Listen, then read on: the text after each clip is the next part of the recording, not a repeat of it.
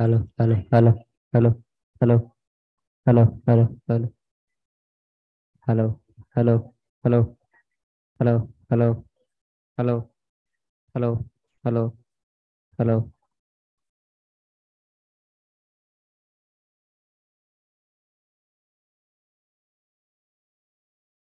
Sir, ಬರ್ತಿದಾ?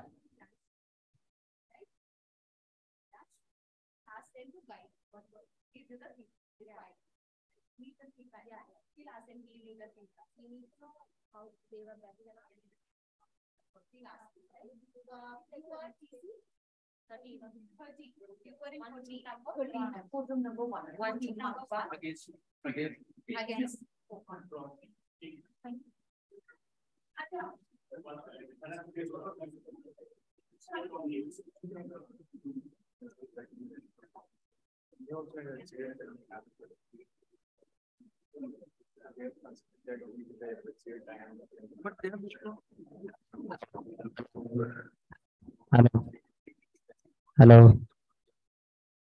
ಈಗ ಬರುತ್ತೆ ಇವಾಗ ಬರುತ್ತೆ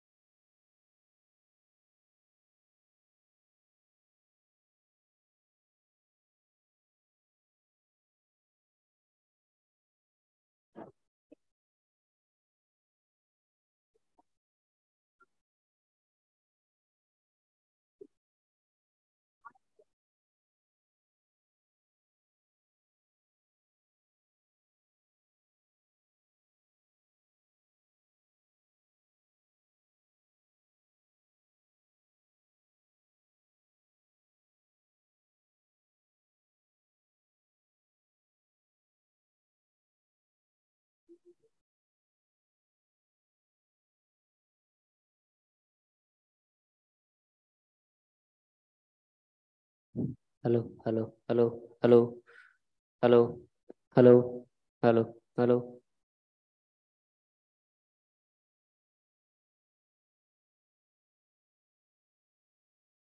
hello mic test 1 2 3 hello hello hello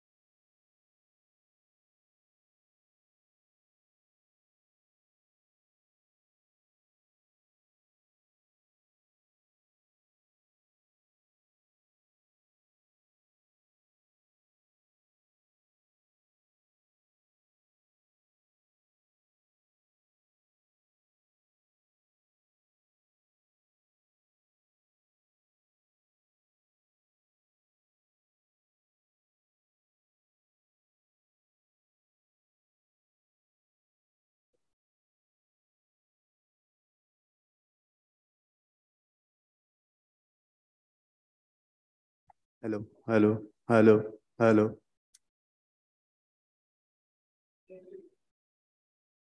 अभी हाँ अभी करना है। Hello hello mic testing hello hello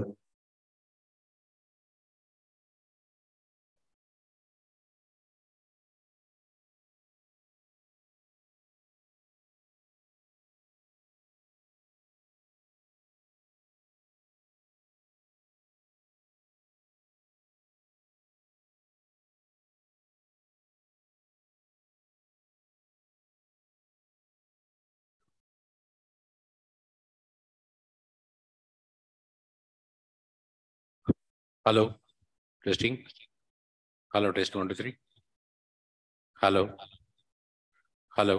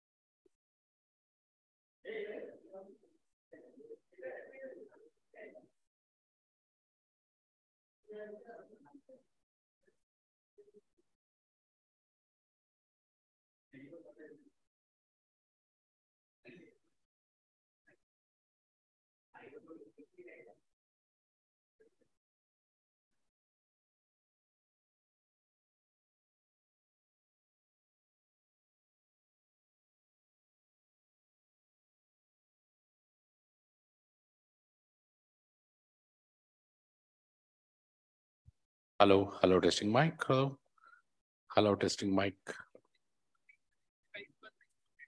नहीं नहीं यूट्यूब में 30 सेकंड्स डिले आता है या 30 सेकंड आधा मिनट के बाद आता है यूट्यूब में।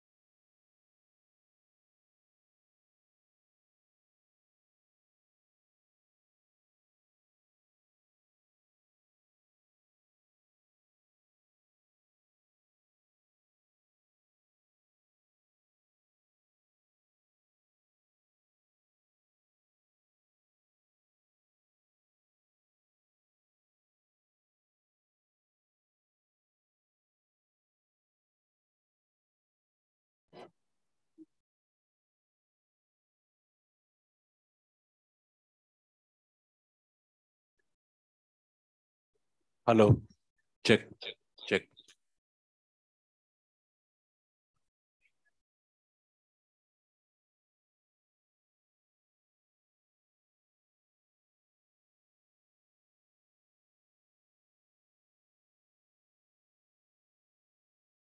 Hello. Check. Check.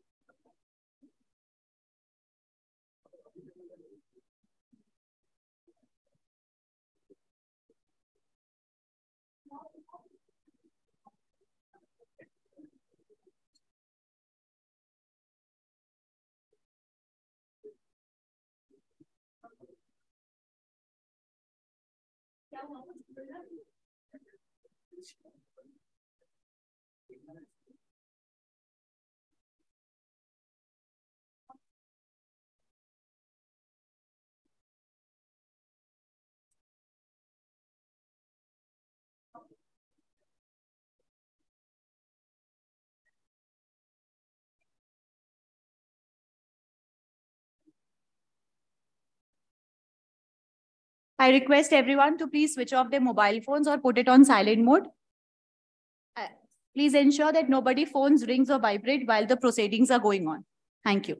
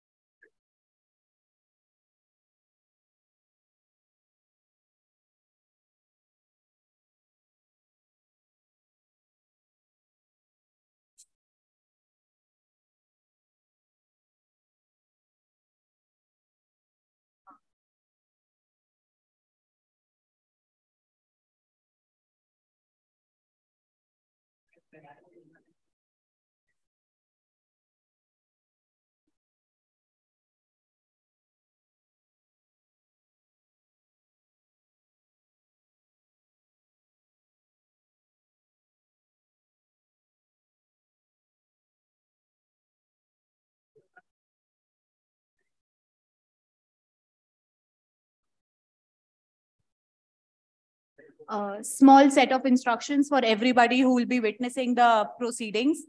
Please switch off your mobile phones or put it on silent mode. While the court is in session, we do not want any movement, so kindly be seated wherever you are. Please avoid talking amongst yourselves, making any kind of gestures or prompts, and please maintain highest level of decorum. Once, if you get in or get in outside this moot court hall, understand that there is a court proceeding going on. Please respect the judges, bow and come inside, bow and then leave, right? I think these are the basic courtroom etiquettes that we all should know to follow. Rest, please ensure that there is proper decorum and discipline while the proceedings are on. Thank you, everyone.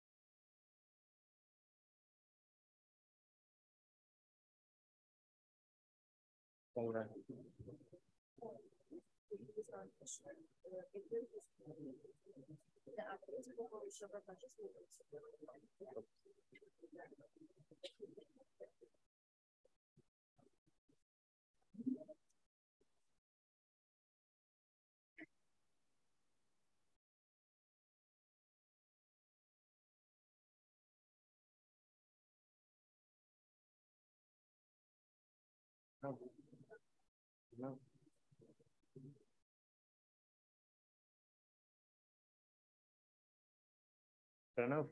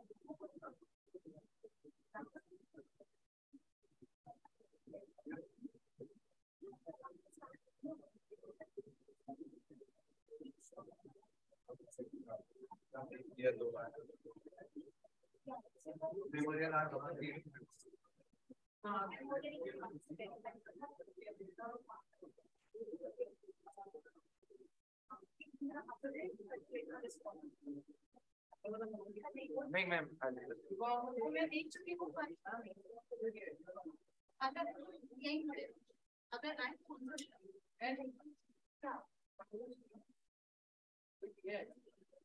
आज दे दिए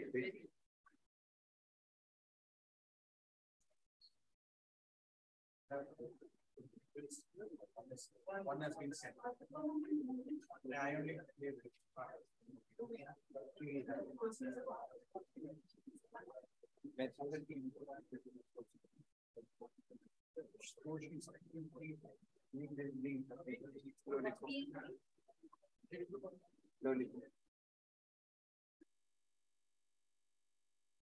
Input 3 appealant, input 3 respondent. 3. 8 respondent.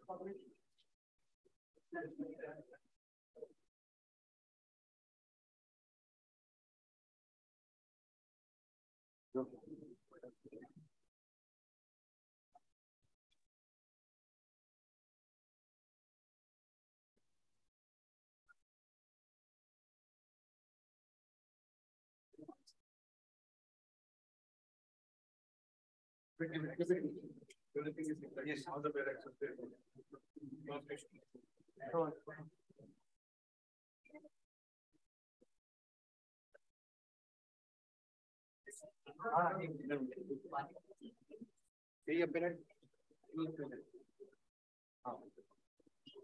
हाँ हाँ हाँ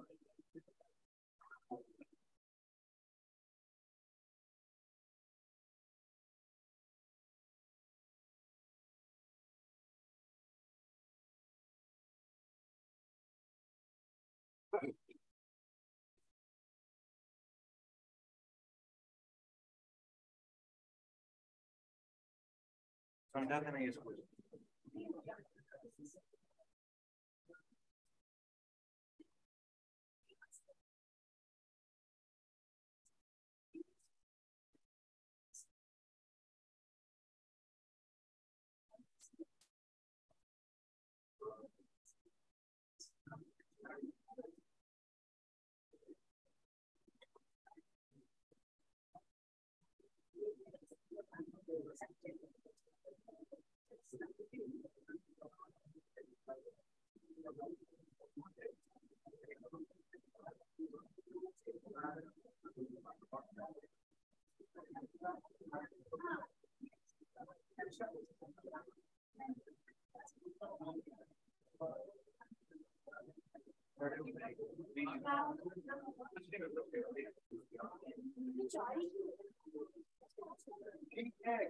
सर्वण marksheet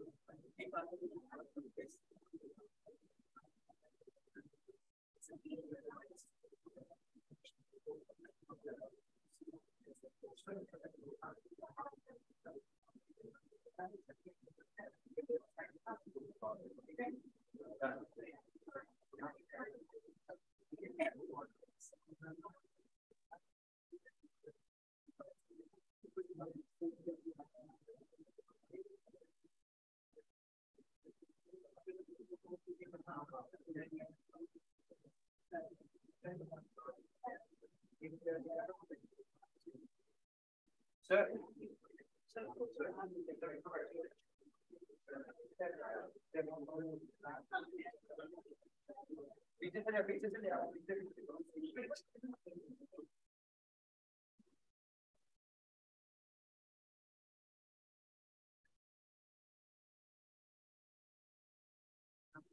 sir ऊपर या नीचे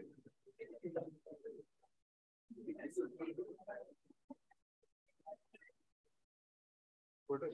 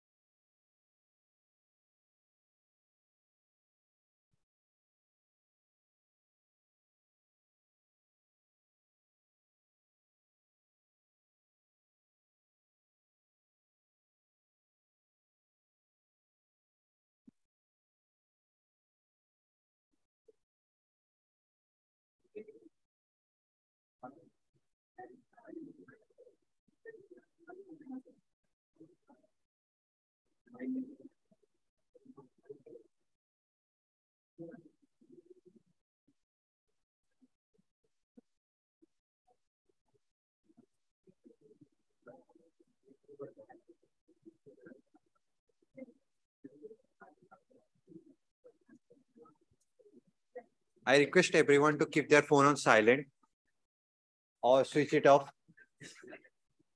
I request everyone to keep their phone on silent or switch it off.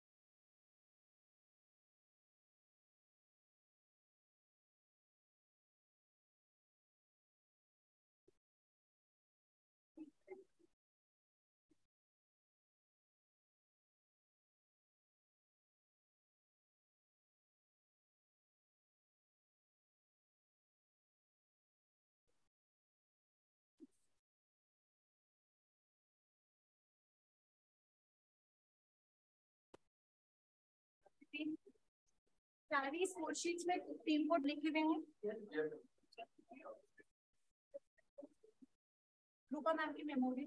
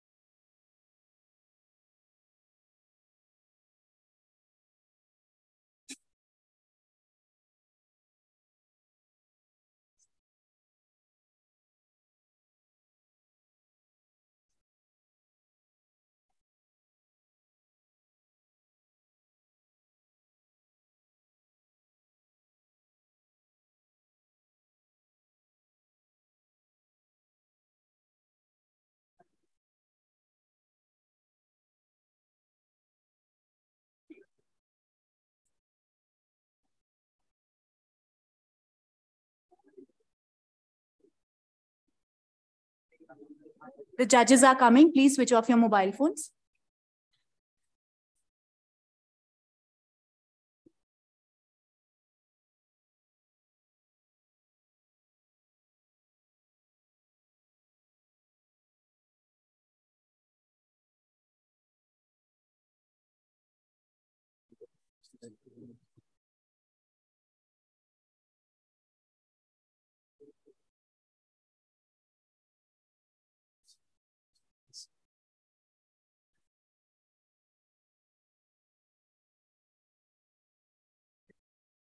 Good afternoon, everybody. So before beginning with the proceedings of the final round, I request every volunteer, attendees, participants, faculties, management, everyone to put their phone on silent or either switch it off.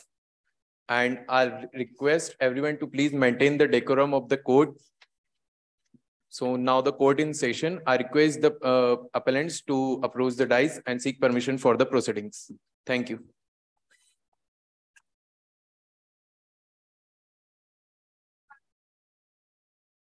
Yes, perfect.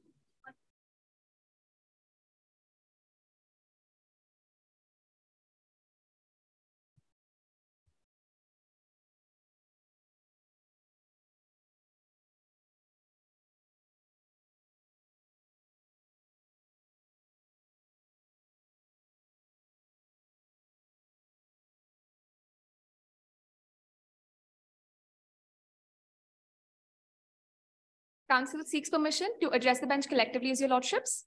Yes. Much obliged, your lordships. Good afternoon. I'm Counsel 1 on behalf of the appellants Moot Investments Private Limited in this instant matter, your lordships. I will be dealing with issue 1 and 2.1 in 20 minutes, and my co-counsel will be dealing with issue 2.2 in 15 minutes. Your lordships, we would respectfully reserve 15 minutes for rebuttals. Yes. Your lordships, with the permission of your lordships, the council seeks permission to proceed with the submissions. Yes, proceed. Much obliged, your lordships. Why every time you want permission? So blanket one permission, wholesale. Much obliged, your lordships. Your lordships, owing to the paucity of time, the council seeks permission to proceed with the submissions directly rather than delving into the facts. No, facts briefly you can summarize. Certainly, your lordships. Your lordships, this instant matter is against the grave injustice that Moot Investments Private Limited has been subjected to, that are the appellants in this instant matter, your lordships. Your lordships, it is pertinent to note that if you look at the Moot proposition, your lordships, para 5 talks about how in 2019, Plosh Technologies Private Limited, your lordships, has approached the appellants in this instant matter, Moot Investments Limited, for a PPM. They have done so to raise funds to manufacture a biotechnological product. And to do so, investments have been made from Munio of worth $80 million. Your lordships, preceding this, Plosh has in fact gone ahead and entered into a contract with Slowtech. Slowtech Research Laboratories Private Limited to create the very product that has been promised to Munio. Your lordships, further this, we can clearly see that Slowtech has failed to deliver any sort of prototype regarding this very product that has been discussed. And the same has not been notified to Munio. Further, what happens is pandemic hits everyone and all the countries around the world are definitely affected by it. And therefore, when Munio doesn't require or doesn't receive any sort of intimation from Plosh, Munio sends an inquiry, your lordships, to Plosh, seeking understanding of the status of the prototype, firstly, and secondly, the very utilization of funds, the $80 million that have been invested, just the very basic understanding of where that has been utilized. Your lordships, in response to this, Plosh Technologies Private Limited does nothing but respond with a simple answer stating that the prototype is only in the developmental stage and no other answer, your lordships. Further, because Munio itself in the very matter was not satisfied with this reply, went ahead in 2021, the next year, because they were not granted a visa in that particular year. The next year when they sent an inquiry, your lordships, what was found, and that must be noted, is that only 10% of the $80 million was utilized for the funding of the product, your lordships, and the rest of the money was used for nothing but the operation cost of the company itself, which is Plosh was using that money for their own operations, which also, your lordships, included the managerial salaries. Your lordships, All these facts, why they are necessary? What is the dispute? What is the dispute between you? Certainly, your lordships, the reason why these facts become necessary is they raise the very foundation about which the appellants in this matter filed a criminal proceeding against these against the respondent. See, that's all things maybe what are the inner dealings between you. Certainly, your lordship. So Yes. to summarize the facts, basically what happens is proceeding this. Essential facts that help you to continue with your dispute, to canvass the dispute. I think that much you can restrict. Certainly. The entire story, I think, doesn't concern us. Noted, your lordships. To do You so, are in the appellate court. yes, sir. Yes. Your lordships, definitely. Preceding this, nothing has happened, but appellants have further gone ahead and initiated criminal proceedings against the respondents in the matter. The judicial magistrate has also allowed the same, but against that very... What are the allegations against you?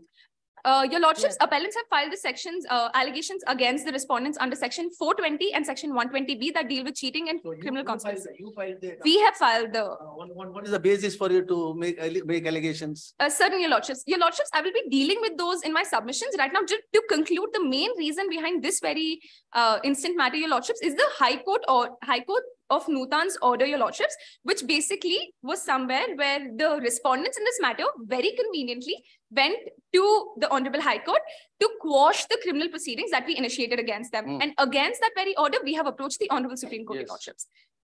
Your lordships, if you are satisfied with the facts, the council seeks permission to proceed. No, what are your allegations against the respondent? Your lordships, the allegations against the respondents are section 120B, which is criminal conspiracy, and section 420 of the Sakin Penal Code. Your lordships, the 420, the allegation of cheating will be dealt with by me, whereas the co-counsel will be dealing with the... Asking what were the allegations against the respondent? Your lordships, that they have induced us into giving them money for a particular objective and therefore have failed to abide by it and took it for they deceived us into believing something that they were going to deliver to us and have failed to do so and have now tried to just avoid the liability for the same. Your lordships, may I proceed? Yes. Your lordships, to further proceed with my submissions, I would firstly like to declare or address my first issue, which is the maintainability of this very petition, your lordships.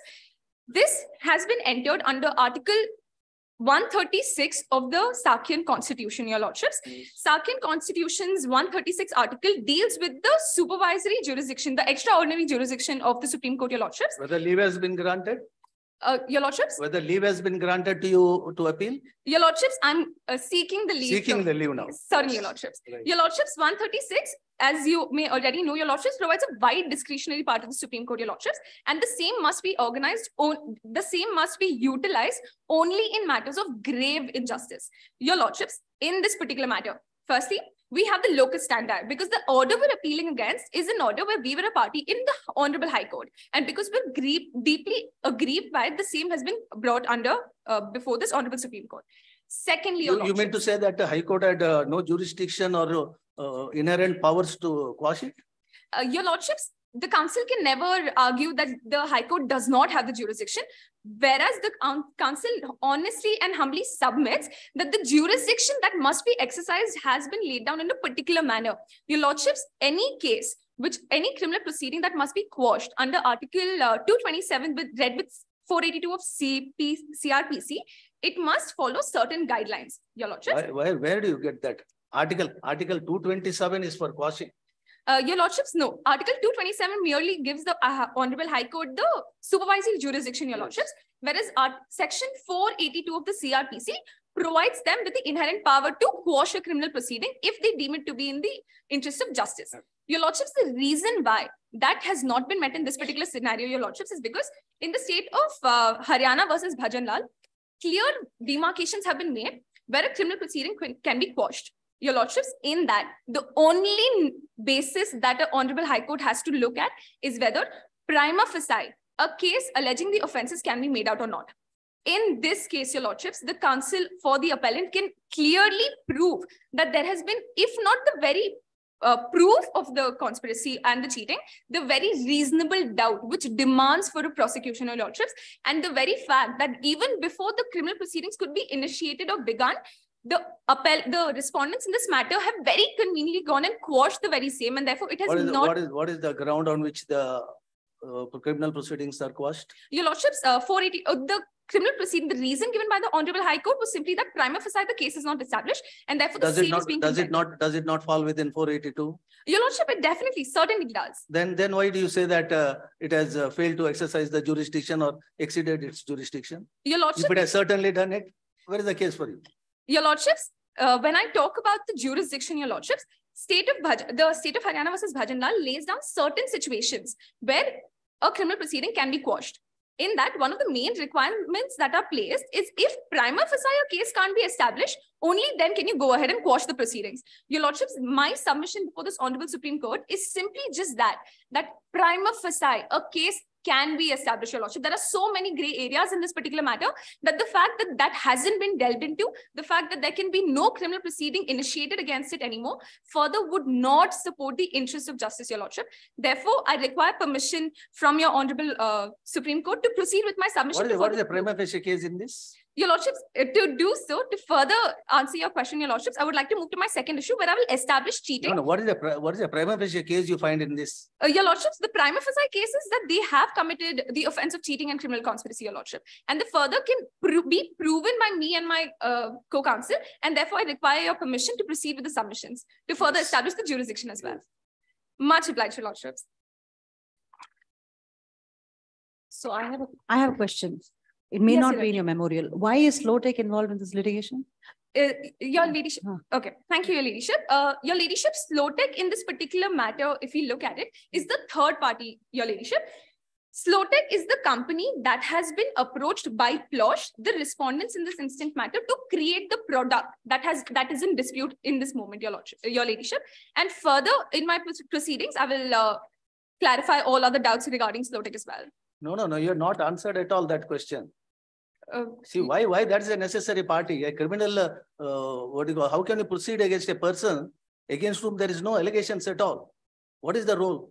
Just because you had a civil transaction with them, does it lead you to implicate a person or implicate it? And also, sir, my question was also a privative contract. Like, doesn't the criminal case have to follow a privative contract, or can anybody go and sue anybody or file an FIR against anybody? Where is the privative contract? I know this is not there, but I just want to hear what you think. Your Ladyship, I certainly agree. Privative contract must be followed at all times. If I did not, therefore, in this particular case, the case has been filed only between Munyu and Plosh, Your Ladyship. Therefore, Slowtech in this particular instance is not a point of concern at all. The only reason why Slowtech is important is because Slowtech plays a very fundamental role in proving the conspiracy in this particular instant matter. Therefore, the same will also be further dealt with by my co-counsel. But right now, to prove the cheating, I may seek your permission. One line you can say that because they are dragged in on the principles of under conspiracy. So that puts an end. Yes. Certainly, Your one Lordship. line is enough. Certainly, Your Lordship. I will. The council will definitely keep that in mind later on. Yes. Your Lordship, proceeding with the offense of cheating. In Ramjas versus State of Uttar Pradesh, very clearly has been certain criteria or certain points have been laid out. The essentials, Your Lordships, have been laid down for the offense of cheating under 420. Firstly, there should be a fraudulent or a dishonest inducement. Secondly, that must result in the delivery of some property. And thirdly, it must end up with some damage, harm being caused to it. Your Lordships, in this instant matter, please allow me to create a chain of events. Your Lordships, if you may refer to para 5 of the Moot proposition, very clearly, it has been stated that Plosh has approached Munyo to receive investment for the development of a product, right? And when the money has been invested, it has been invested inter alia for the manufacturing of a wearable device that will project a 3D image of a mobile screen on the palm of a user. Your Lordships, further, after this, Plosh has gone ahead with a contract with Slowtech to create this product. Initially, it has very clearly mentioned that the product will be created by them. Proceeding this, they have gone ahead and despite that very assumption, have gone ahead and created a contract with Slowtech to create that product. Your Lordship, the same was something that Munyo was aware of. Moving forward, Your Lordships, in para 7. No, what was the false representation there? Certainly, Your Lordship. Your Lordships, in this particular instance, if you may see, even after para 7, even in para 7, when we're talking about the prototypes that are developed, all the prototypes, Your Lordships, are the Slotech itself, the third party, could not present a workable model, firstly. And despite that, they continued providing just false or like prototypes which just failed to comply with the size and the utility. This, Your Lordship, has not been conveyed to Munio, the people who the product is being given to. Your Lordships, there was a time-bound agreement of 2 years. Okay, 1 second. Yeah, go ahead, please. I understand you objectively define how the intent. There is a context of subjective element. Where you intent, sorry. What is the subjectivity intent? You establish by a line of fact. Certainly, Your Lordship. You do it, and that's understood. But does that really establish anything more than that? Your Lordship, the reason, the establishment that I'm trying to prove here is that if you clearly look at para 8, it talks about the inquiry that I'd earlier mentioned. Only 10%, Your Lordship, of the funds that were allocated for the product were utilized in the development of the product. Your Lordship, it's a very simple understanding. If I believe that the objective of a contract is to produce a particular product or to develop a product, I will ensure that all the funds available to do so should be available with the company. If in this instant matter, Your Lordship, Plosh has failed to provide the funding to Slotech in the, not just Your Lordship, with an insufficient funding. It is insufficient to such an extent that Slotech has gone way beyond and sought other investments from different parties, Your Lordship, different creditors. The money that they, Your Lordship, it must be noted that the very essence of their contract was to fund the development. And if the very purpose of that product isn't met, they are dishonestly representing to us that they did initially apparently want to deliver a product, therefore went to a third party and then failed to give the third party sufficient amount to create the product, and therefore just sought some sort of disguise of the pandemic to ruin and to remove themselves of all liability, Your Lordships. See, that is a business strategy. How they have to earn the profit and how they have to, it is they decide. How does the representation made by them has affected your right? That will bring you within 420. Certainly, Your Lordships. There must be, to attract 420, what is the essential? Fraudulent or dishonest. There must be a representation which is false. Certainly, and that must induce you to do something. Certainly, Your either Lordship. to part with that. I think that, which is that representation which induced you to do, commit this further acts, which has led to the injury or this. I think that should be the, see, all these things, they are business dealings that does not give you a cause of action. Does not, I think that's what High Court is right. Saying that this prima facie does not disclose at all. You say that I got a prima facie case. The council certainly understands your concern, Your Lordship, but the council begs to disagree. Your Lordship, simply regarding this, in this particular instance, the only reason why the investment has been made was on the belief, was on the promise that they will be creating and giving us a product. Your Lordship, in this particular instance, it can be seen that knowing that it's a Technologies Private Limited and they themselves come to us. Belief is based on any of their representation. Certainly, Your Lordship. Is it contained in any document? Your Lordships, in the very proposition, it can be stated that they have come to us seeking investment for the product. Your Lordships, if they are coming to us to induce us. What you call a false representation is found in which, in the brochure or in the memorandum? Your Lordship, the false representation is found clearly in the Moot proposition, Your Lordships. The reason why, the reason being, Your Lordships. You are building up a case. Where do you find this? From the facts, Your Lordships, from the facts of this very instance. Plosh Technologies Limited have from the very onset approached the appellants in this matter to invest in a particular product. They have portrayed themselves to be capable of creating such a product, thereby inducing us into making an investment in their particular company. So yes. Who was the product for? It was for Plosh only, right? Certainly, Your Lord. It was not for you. The product was not being created for you. Your Ladyship, the product was being created for us. You're a venture capital firm. Yes, Your Lord. Your Ladyship, the council would like to correct herself. The Plosh had received 15% equity. So the product that has been being used, the Plosh has, the Munio has received 15% equity for that very product. The reason why it becomes so essential is that the shares and the money that the investments that I have made require certain returns, and the returns would come to me only after the development of such a product. And that same had to be done within 2 years. They have firstly failed to provide Slotech with sufficient amount to create such a product. Secondly, they have failed to inform us that any product that is being, any prototype also that has been created is not sufficient, has not been meeting the mark. Thirdly, Your Ladyship, even when we have approached them, understanding the pressure that everyone had been put under during the pandemic, the immense, the council of the appellants humbly understands and empathizes with the entire country of Sakya that dealt with pandemic in a much worse manner than any other country out there, your ladyship.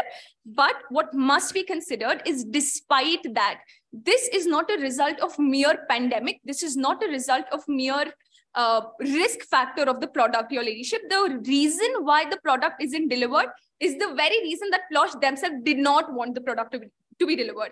They have received the money, your ladyship. Maximum amount of the money, apart from the 10%, your lordships, has been used for their own operation costs. See, I only have, your argument is they distributed the money, they gave it slow tech 10%. Do you think that kind of liability also exists on you to find out what they are doing? There is a certain amount of discretion to the company also that they're doing, right? How does that establish anything that you want to trying to tell us? Your lordship, the simple reason being, in this particular instance, Munio has tried to find out where exactly the funds have been utilized. And the Munio has tried to do so from Plosh itself. Plosh has failed to give us any real answers. Only when Munio have themselves gone, they have realized that most of the fund has been misappropriated. 90% has been used for the salaries, maximum percent has been used for the own operation costs for their own managerial salaries, your lordships. Was there a contract between you and the respondent? Certainly, your lordships. Are you, whether your claim is based or allegations are based on the violation of the contractual terms? Your lordships, the council understands the concern. Therefore, it can be looked at. If you look at all the events, your lordships, it can be clearly established that maybe if you look at it in isolation, a criminal or a civil dispute may arise. But your lordships, it is further contended only if you look at it in isolation. No, we don't look at it now. Whether, according to you, whether this has arisen out of a contract, how does it get a criminal color? How does it? That you point out. Your lordship, simply because the otherwise you have to go to the your forum is entirely different. Your lordship, completely understood. In the reason, your lordships, I require 30 seconds to proceed and summarize. Yes. Much obliged, your lordship. The reason why this becomes a criminal matter and not a civil matter, your lordships, is because there's the establishment of mens rea. Cheating in itself, your lordships, is something we're accusing them of because we can establish all the particular essentials. Firstly, the dishonest inducement, the promise to deliver something and the failure to do so. Secondly, they have done so for our money, your lordships. Further, they have done so and that has caused us immense loss, your lordships, because... So do you know one of the fundamental principles that intention to deceive should be there at the inception of the transaction, inception of the contract. Does your contract disclose that? Your lordships, it can clearly, certainly it does. Anything that happens subsequently do not give rise to a cause of action at all. Your lordships? The High Court might not have worded in that manner, but we don't find anything wrong in that, that sense.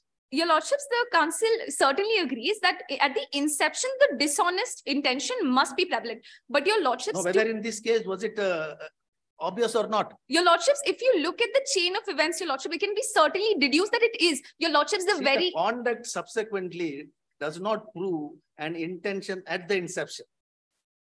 See, if I ask you to enter into a contract with a clear intention not to perform it, or if I want to promise a lady that I will marry you, and there is a clear intention not to marry you, then I deceive.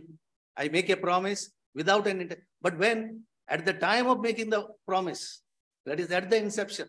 So unless your contract, you are able to show that at the time of entering into the contract, there was an intention to deceive, there is no cause of action under criminal law. Your maybe right may be arising under the civil law. So there is a clear demarcation. Certainly, your lordships. Your lordships, in this instant matter, if you look at the very onset of the promise that has been made, your lordships. Your lordships, may I require 30 seconds to answer your question? Yes. Much obliged, your lordships. Your lordships, in this instant matter, the intention in itself cannot be proven on the very abstract facts available right now. Your lordships, despite that, if we look at the very intention, in the very beginning, they have dishonestly induced us into giving them... When there is a contract, you can't build an argument saying that I am inferring intention in the abstract. No. I think you are basing on the contract where you say that this has given rise to. That is the starting point. Humble apologies, your lordships. Yes. In this instant matter, if you look at Plosh's... okay, we'll hear the other side. Let's see. Certainly, your lordships. Your lordships, the council seeks permission to proceed with the co-council submissions. It was an honor arguing before this bench, Your Thank you. Lordships. Much obliged. Thank you. The second issue. Yes.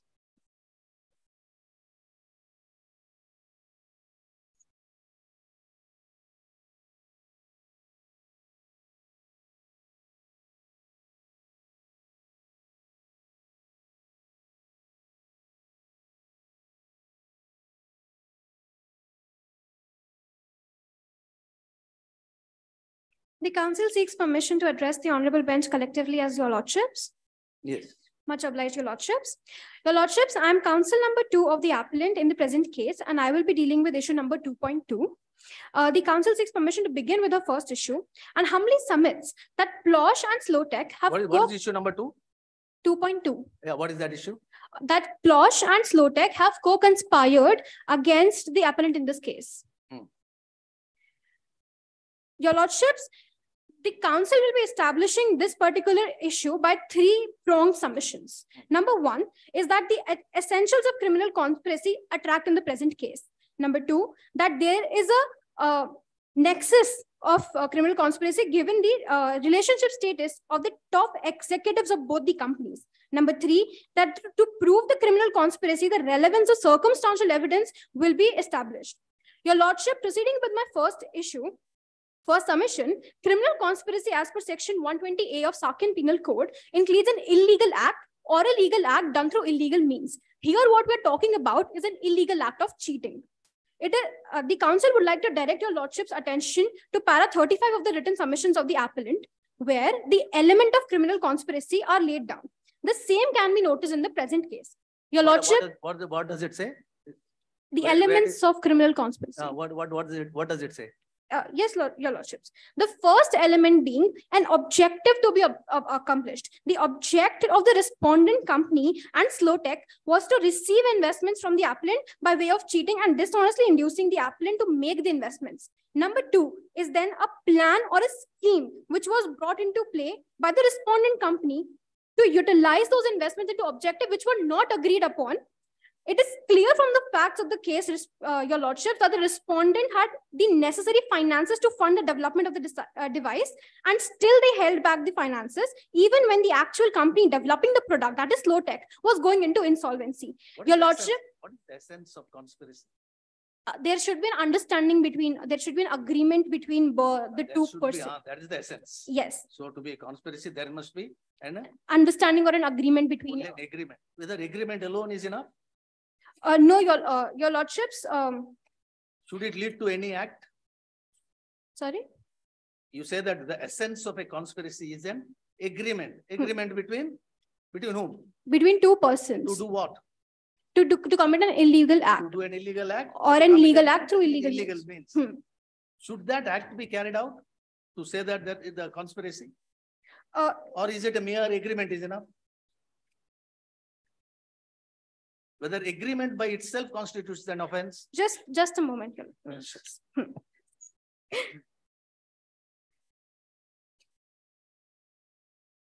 Your Lordships, the council would like to take the notebook from there. If would like to refer a book from the. Yes, sure.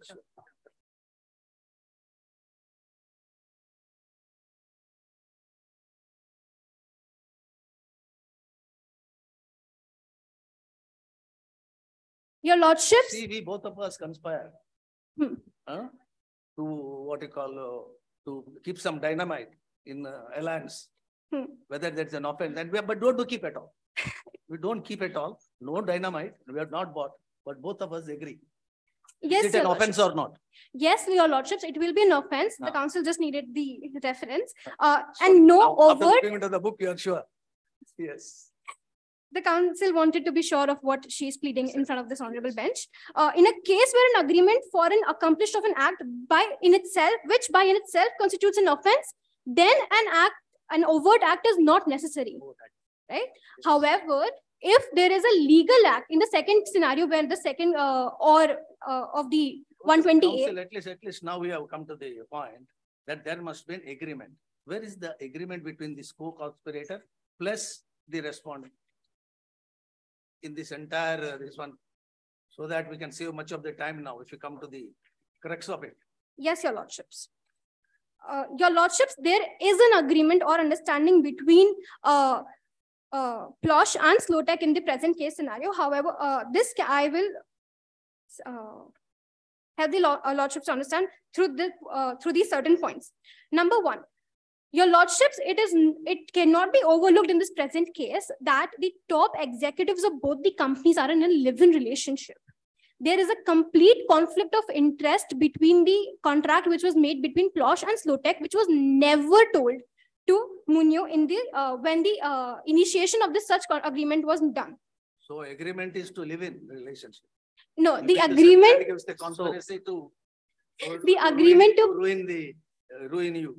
So which means if they were not our agreement, yes, which means if they were not living in, it wouldn't have been a conspiracy. Are you trying to say that? If Slotech and your company or the other one, I'm just forgetting, right? Were not the CEOs were not living together, that you had no claim to a conspiracy then. Yes. Your Lordships, your foundational basis is that they're living in, right? Yes, Your Lordship. And that's how you're arguing your point. Yes, Your Lordships. The only reason being that the immense the nexus of the understanding comes from the fact that they were living in together. However, the other point is also that both the companies were aware that their product cannot be developed. Your Lordships, it is clear from the Moot proposition that Slotech was unable to create a prototype which was up to the mark. Plosh was aware of this fact. Both of the companies did not deem it fit to tell the same to Munio, which is the appellant in this present case, and still proceeded to use the funds as in they wished. If I can counter argue with you, unable and unwilling are two different things. Certainly, how do you establish the point of unwilling than to say unable? Unable is the R&D process. I may fail the product, and many places the product fails. Yes, Your Lordship. But how do you establish the unwillingness to establish the conspiracy? Your Lordship, it is pertinent to note that this particular agreement between Plosh and Munio is a time-bound contract. Here, Plosh was given 2 years to create this particular product. Now, if Slotech is unable to create this product, Plosh should have pulled out the finances. They did not do that. They should have at least at the minimum, because we know that this is because of the paucity of pandemic. At least they should have told us that we need like extra time, that R&D will take extra time. They also did not do that, your Lordships. They did not tell us how our funds were used. They just used the funds as they deemed fit and continued to do so. Only when we sent an inquiry, initial inquiry, is when we received a response saying that pandemic is the reason why we are not able to produce. Your Lordship, if pandemic was the reason that they were not able to produce, the pandemic has been there for 1 year. If they were facing a problem, they should have told it to us as and when they faced the problem in the primary stage. They did not do so. They kept it to themselves. They kept on using the funds. After that, your grievances because they did not come to you, did not inform you. Your Lordships, you felt very bad, and therefore you thought that let them drag to the criminal court. And well, where is it? That must be basis. See, to invoke the criminal jurisdiction, and that too by attracting or invoking section 120B. Conspiracy, you cannot have a direct evidence, but your allegations must disclose some kind of agreement between them. Yes, Your Lordship. And to do something, some damage to you. That is absolutely nothing. You say that the position would have altered if only they had come and informed me. Your Lordship. That itself shows that you have initiated just to compel them to come to terms. That's all. You see, I also have a point what sir is saying. 2019, the whole product starts. 2021, barely 2 years, where you want a product to be R&D'd, thereafter shown a prototype tested, and after testing, giving it a sampling on the stage of R&D 4th. And then 4th is going out to the market for where you can start earning. So you want to say in 2 years, the product is researched, product goes through these 4 stages, which is mandatory for it to come into the market. So where is your inflection point to say that this is the point where they did wrong? Or what was the tipping point of your information? Your Lordship, the grievance of the appellant here is the wrongful gain which the respondents have done from this particular case scenario. Your Lordships, if I'm allowed to, the top executives of both the companies are in a live-in relationship. I need to know why that is relevant. I will proceed. Assume they're not living in, assume they're married, assume, why is that relevant? Your Ladyship, that is very much essential to understand that there was an understanding between the two companies. How is that? No, I'm still not able to get it. Try that again. Why is a live-in relationship relevant here? Your Ladyship, it is relevant because there is no way Plosh was not aware, or the MD of the Plosh, which is the top executive of Plosh, was not aware of the financial situation of Slotech. There is no way that he was not aware of the fact that they are unable to produce the product. In both the case scenarios, they deemed it fit to not inform Muni about it or request for an extension in the contract or anything else. They simply used the maximum amount of the funds in the maximum amount of funds for themselves, and they did not even fund Slotech at this juncture. So whether the knowledge of these individuals is the knowledge of the company? Who is the respondent here? Plosh. Company. Yes. Now we bring in this one, whether the knowledge of the constituents or the individuals, is it a knowledge of the company? Can you sue the company for the knowledge? Is the company in legal terms, what do we call them? They are a judicial name. They are artificial is it an entity by itself? Yes. Entity by itself? Can you say that the knowledge of individuals is the knowledge of the company? Your Lordship, you say that aware, of course, I do not know on what legal basis you can frame a complaint stating that aware, and how are you going to prove it? Anyhow, let us accept that they were aware. Whether the knowledge or the awareness of the constituent, is it a knowledge of the company? Why do you sue? You sue that those who are persons, individuals. Your Lordship, is it an offense by the company or a knowledge of the company? Your Lordships, for the same, it is pertinent to note that both the officials of the company are high-ranking officials who can easily influence the business transactions of the company. For this, the council will also rely on the case of Iridium versus India Telecom Limited versus Motorola Incorporated, a case of 2011, where the Honorable Supreme Court held that it is evident that the corporation is virtually in the same position as an individual and may be convicted of common law as well as statutory offences, including those requiring mens rea. The criminal liability for a corporation would arise when an offence is committed in relation to the business of the corporation. Here, Your Lordship, business of both the companies and Ms. Munio is in question by a person or a body of person control of its affairs. That Iridium does not apply to your these submissions. See, there was a misrepresentation in the private placement memorandum. That was the basis to proceed. Here you are building up these allegations on totally irrelevant and unconnectable facts. Your Lordship, even though the facts of the case were slightly different, not slightly, fully different. It is not because you say that because they had a live-in relationship, they were aware of their dealings, and therefore they have conspired, and therefore I want them to be brought. I think that is your the linking. Yes. Your Lordships, the council is essentially relying on this particular case for the ratio of the case which the Honorable Supreme Court has laid down. That is that if there is a corporation whose where an act is committed by the people in control of its affairs, then such corporation, then a charge of criminal proceedings can be brought against such corporation. That is 420 ratio for 420, not 120B. Yes. Your Lordship, it is about 120 because it talks about the conspiracy, because it is another case. Conspiracy, another decision. Yes. Another, because Your Lordship, as Your Lordship himself a few minutes earlier had helped the council understand that the understanding is an essential element of conspiracy. Understanding itself makes a mens rea, and here the case has here the Supreme Court has told that mens rea, any case, any criminal allegations requiring mens rea can also be brought against the corporations in question. Here again, the business of the corporation have been affected. Here again, the people in question are in the control of the affairs of both the corporations. You have to help me in this space. If I say that your argument is presumptuous and not even assumptuous, you're presumptuous. This happened, this is all presumptuous. And you are saying, I assume this and we assume they're living together, they were having to partner. Your next, the second part is okay. That's a legal argument. It's okay, there's mens rea involved. But my argument is with you is that, or my point of view is that you are on a presumptuous basis than even in an assumption basis. Your Lordship, such presumptions can be proved only in a trial proceeding which the appellant is seeking here. All the appellant here is praying today is that we are allowed to hold a trial proceeding so that we can. Your Lordship, I request 30 seconds to summarize. Yes. Much obliged.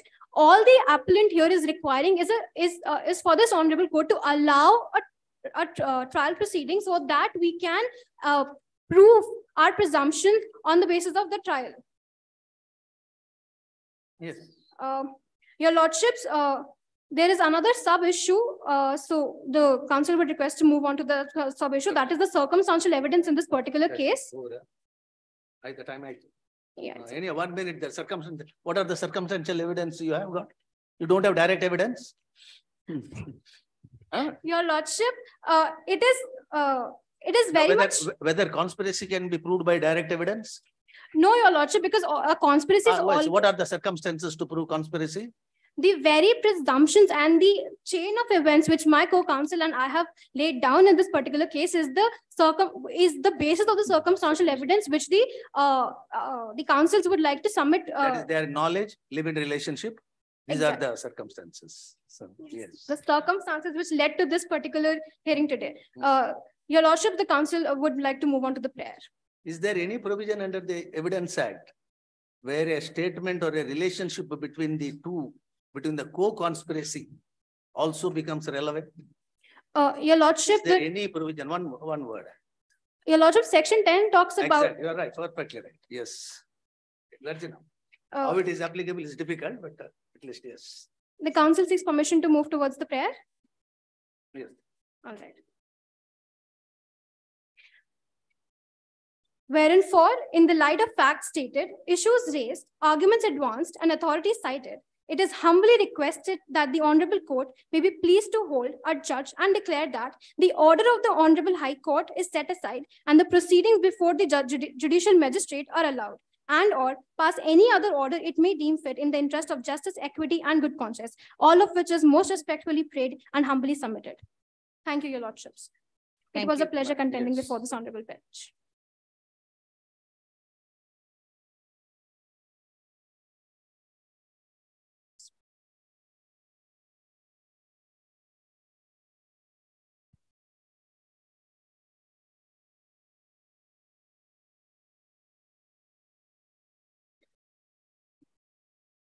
Just one second.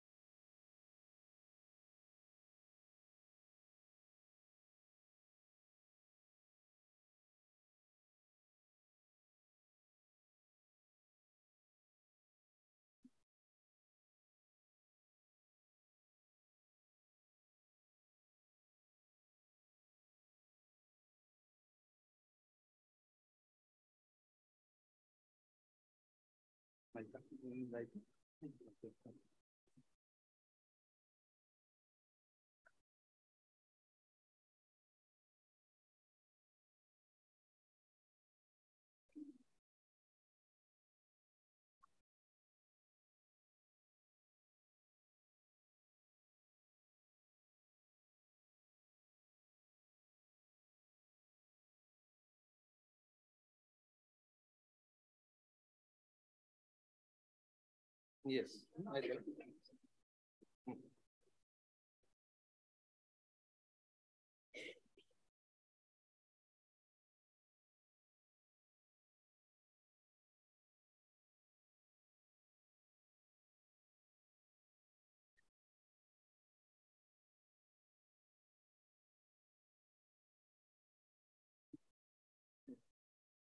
May it please this Honorable Court, this is Counsel number 1, appearing on behalf of the respondents in the present case. If your lordships may permit, the counsel would like to proceed with the maintainability of this issue. Much obliged. Your lordships, the present. Yes. Your lordships, the present petition that has been. Yes. Your lordships, the petition that has been filed by the petitioners in the instant case under Article 136 of the Constitution is not maintainable for 2 reasons. Firstly, that there is no substantial question of law that is involved in the present case, and that the High Court has correctly quashed the criminal proceedings that were initiated against the respondents. And Why do you say High Court has correctly quashed? Your lordship, What kind of reasoning is that? Your lordship, no open question was left undetermined by the High Court, your lordship. They found that it was not a fit case wherein a prima facie case was established by the petitioners, which is why they quashed the proceedings. You mean to say that in the complaint there are allegations which disclose the offense? Should they not be investigated? Your lordship, can it be thrown out at the first junction, saying that, so I can understand prima facie, no case, if does not make out. There are very serious direct allegations which squarely attract 420, 120B. Why do you say that High Court is justified? And how do you refuse us to give leave?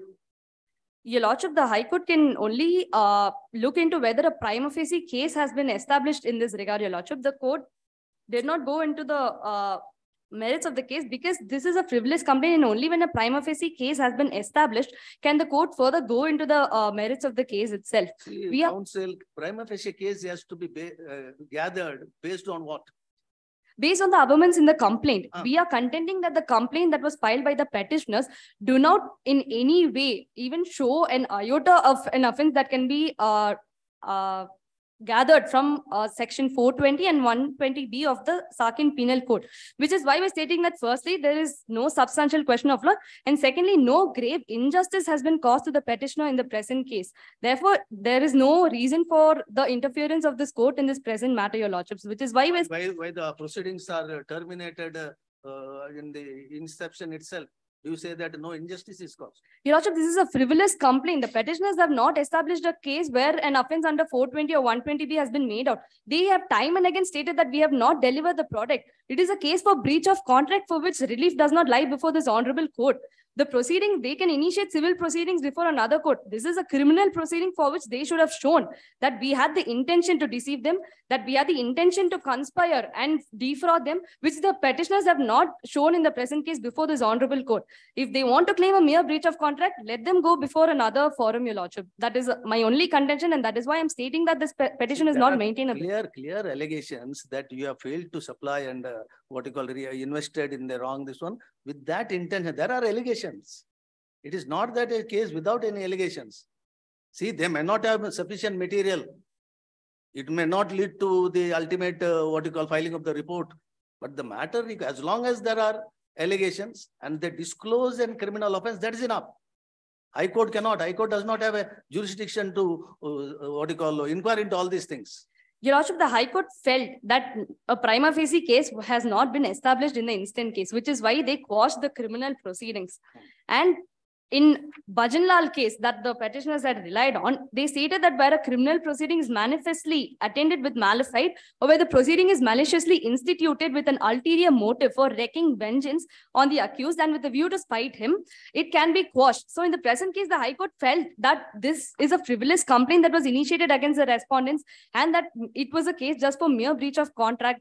The petitioners instituted this case with a malicious intent to put us through this entire proceeding and in fact waste the time of this honorable court.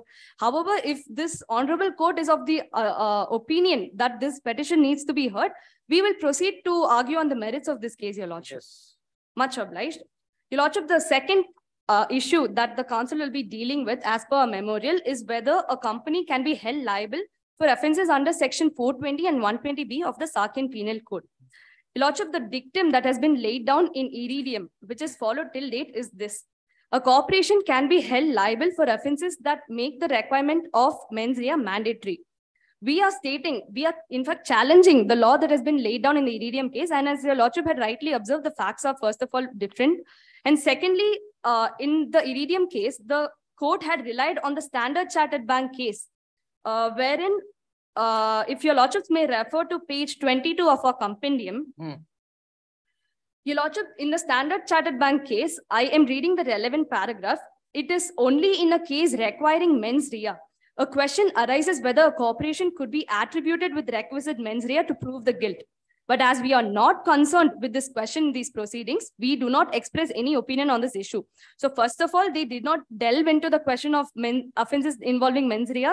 And secondly, if you may refer to page 30 of our compendium, in the Standard Chartered Bank case, page 30, your lordships, they have stated the generally accepted modern rule is that except for such crimes as a corporation is held incapable of committing by reason of the fact that they involve personal malicious intent, a corporate may be subject to indictment or other criminal processes, so and so. So they have explicitly excluded crimes that require mens rea as a requirement to establish an offense. Which are the offenses corporation cannot commit?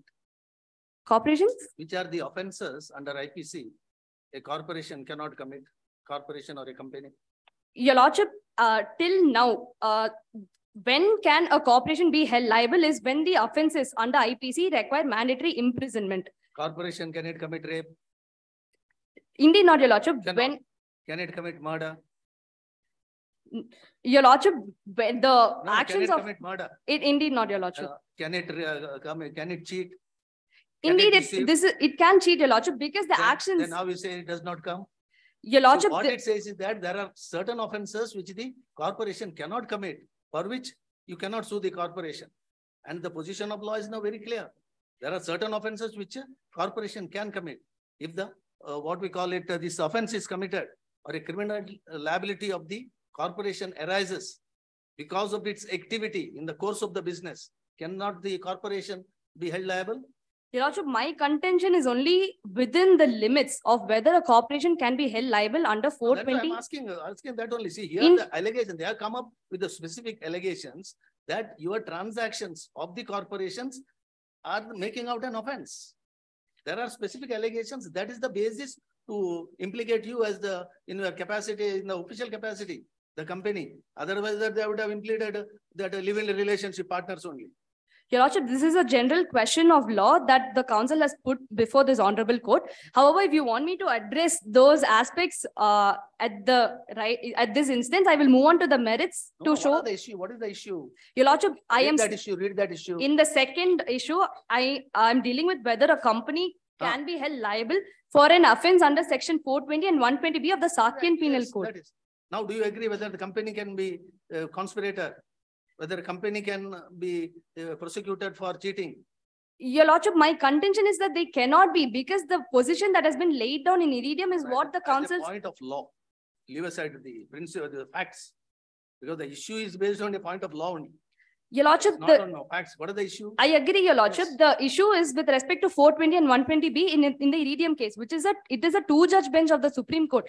This court, being a 3-judge bench, is well within the jurisdiction to overrule the Iridium case to hold that offences which require mens rea as a mandatory requirement cannot be attributable to the corporation's liability, your lordship. That is all that the council is trying to make out in this argument.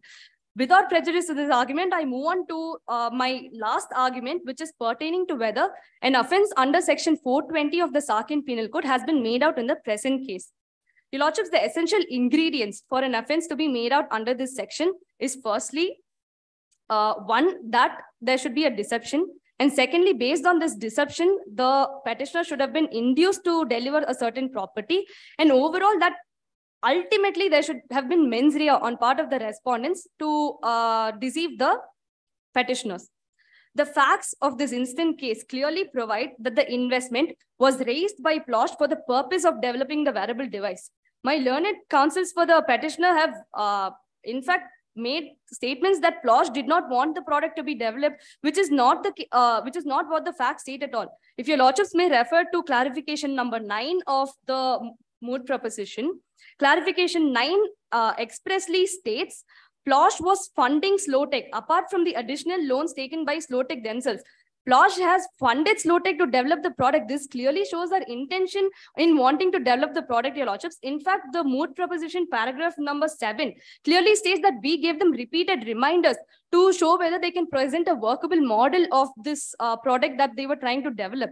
So our intention has been clear from the get-go. We wanted to develop a product, which is why we entered into a contract with Munio, which is why we took funds from them, and we have invested it in the right way. In fact, if your lordships may refer to paragraph number 5 of the Moot proposition, it clearly states the private placement memorandum of PLOSH issued to Munio stated that the money raised was inter alia for the manufacturing of a wearable device, so and so. So inter alia, among other things, we have stated, so it can be used for the development of the product. To develop the product, we need to pay the salaries of the employees. We need their intel. We need their process. We need to be able to provide them with money so that they will work for us to develop the product. We see a causal relationship of intent, malified intent on your part. When you say that you will deliver the product, you give the product to Slotech, use most of the money in paying the salary of your company employees, and there is a causal relationship. I get the money, I give it to my employees, give just a marginal percentage to Slotech, just to show that there's something being developed. Don't come back to them, to the company. So there is a clear causal relationship at every stage, which says there is a malified intent. Indeed, not your lordships. There was a extraordinary general meeting held. Extraordinary general meeting held wherein we had disclosed, to which Munio was a party, that there's a contract that is going to be entered between PLOSH and Slotech for the development of the product. So Munio cannot at a later point come and say they are a third party and that they had no knowledge of the same and that we had a malified intent in giving them the contract. We are a technological company and they are a research laboratory. Slotech is a research laboratory. We were of the belief, and we firmly believe, that they had the competency and the resources to be able to develop this product, which is why we even entered into a contract, and which the petitioners are well aware of, according to the extraordinary general meeting that was conducted. So just because we were not able to keep up our promise in the contract, they cannot at a later stage harass us with criminal proceedings. In fact, the council would like to rely on the case of Indian Oil Corporation versus NEPC India Limited and others, wherein the Honorable Supreme Court observed that there is a growing tendency in business circles to convert purely civil disputes into criminal matters. Any effort to settle civil disputes and claim by applying pressure through criminal prosecution should be discouraged. Your Lordships, in the present case, the petitioners first sent a legal notice to us and they claim compensation in delay of development of the product. We denied them compensation, which is why they are directly initiated criminal proceedings in the instant matter. So this shows their malicious intent to harass us with a frivolous complaint, Your Lordship, which is why this Honorable Court need not entertain this petition. To gather from your argument is that both the parties are aware that there was diversion of funds. And that is contrary to the representation made in the brochure or at the initial memorandum. Is it not? Both the parties were aware. Whether you say that from what we can gather from your argument. So should that not be inquired? How it can be, the complaint could be quashed? Because there is diversion, whether you have done it intentionally with the criminal intention and what is the conspiracy involved and all other things. They should go for investigation. So High Court is wrong in this one, because one from you also now admit that contrary to the representation contained in the memorandum, there was diversion. Whether it has led to the civil consequences or any other things, but we can see that it is contrary to the representation. As long as it is contrary to the representation, deception theory, fraudulent theory, suppressio veri, all these things comes into picture. Concealment of fact, all these things come. So the High Court could not have quashed it at the inception. Matter should have gone for investigation. Your Lordship, it is my humble contention that there was no diversion of funds in the present case. Firstly, paragraph 8 states that 10% of the total funds were being used for the development of the product. The rest, the maximum amount of the remaining... What was the representation in the memorandum? The facts are silent. We did not make any false representation stating we are allocating this many percentage of funds for this particular aspect and this many percentage of amount for a different aspect. The facts clearly state inter alia for the PPM was entered into inter alia for the manufacturing of the device. So among whether the device is manufactured. No, Your Lordship, because we are still in the developmental stage. As per our representation to Munio, And the fact that we were in a pandemic during the process of manufacturing the product, we have also Those are all defenses now. Those are all defenses, and defenses has to be proved only during trial. So that means there must be a forum now for continue the this one, because with the very fact that you have got defenses. Your Lordship, these are differences. Where is the criminal intent that they can adduce to our actions? There is no criminal intent. In fact, the counsels for the petitioner have just stated facts saying we have not delivered the product. Where have they proved that we have deceived them? We entered into a contract. We asked them to invest money in our firm saying we want to develop a product for the manufacturing of this device. We use their funds to develop that product, which is still in the developmental stage as per a representation made to them, which is also stated in the facts. Our process has been transparent from the beginning till the end, Your Lordship. They want to make a case for civil dispute. However, they are before this honorable court for a criminal proceeding. That is my only contention. In fact, their arguments are mainly on the basis of a breach of contract. They are saying we did not deliver the product to them. We were unable to deliver the product to them. There was a pandemic, and the PPM clearly gave the nature of risks that were involved in this product. Just because we were late in developing the product, you cannot come and say we have criminal liability. That is entirely wrong on part of the petitioners, Your Lordship. That is my only contention. But availability of the criminal remedy does not bar them from invoking the criminal remedy. I agree with Your Lordship. So that position you can. Indeed. As long as there are elements of the criminal offense. Indeed, Your Lordship. I agree to that point. However, this is a purely civil dispute where no element of criminality is involved. Hence, this is just a civil dispute that should not be entertained by this honorable court.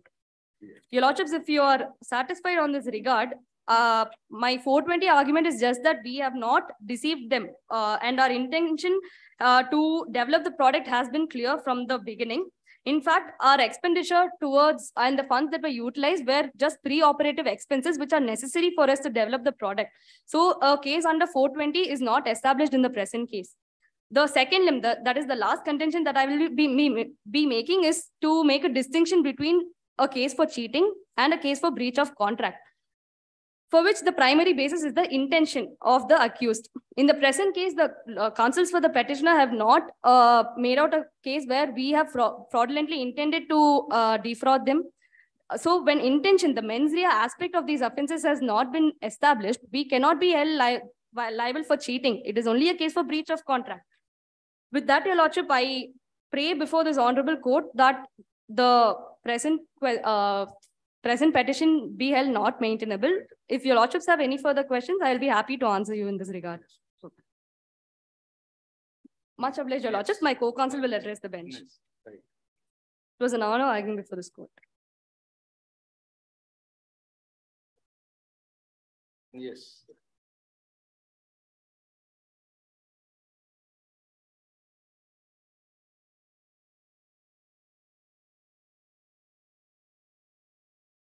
Don't you feel that she has made all both the points? Your Lordships, the counsel will be arguing on the criminal conspiracy point and your colleague, don't you feel that she has made the point on both the issues? Indeed, Your Lordships. Then why you are on your legs now? Your Lordships, the counsel, as per our memorial, I would be dealing with the last two issues of criminal conspiracy and the correctness of High Court quashing the criminal proceedings, Your Lordships. Yes. Much obliged, Your Lordships. May it please this honorable court, this is counsel number 2 appearing on behalf of the respondents in the present case. Yes. If Your Lordships permit, the counsel move with the arguments. Yes. Much obliged, Your Lordships. The first issue the counsel be dealing is whether a prima facie offense under section 120B of the Saken Penal Code is established. Before moving with the arguments, the counsel would like to state that the petitioners have not discharged the onus to prove the elements of criminal conspiracy, Your Lordships, and they have also stated that Slowtech is a third party to the contract and that there is no necessity to add them as a party. But in their arguments, they have claimed that the conspiracy is between Plosh and Slowtech. Without adding them as a party to the case itself, they cannot claim that there was conspiracy between Plosh and Slowtech, Your Lordships. So can a party be added later? Your Lordships, in their party, if it is necessary.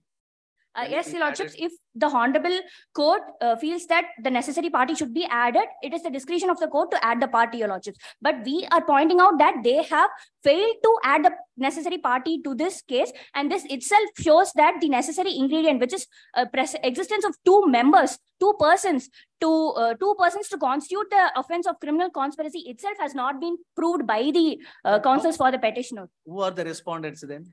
Your Lordships, they have added only Plosh Technologies as the respondent, Your Lordships. Only one party? Eh? Yes, Your Lordships. In the even during their arguments, they stated that Slotech is a third party to the contract and there is no necessity to add them to the present case, Your Lordship. So the first requirement itself, that is, there must be two or more persons present to constitute a crime of conspiracy, Your Lordships. So the first very basis of 120 is gone. Yes, because yes, that's an agreement that cannot be agreement with the one only. That is the humble contention of the counsel, Your Lordships. But cannot the complaint proceed against for the only other offense?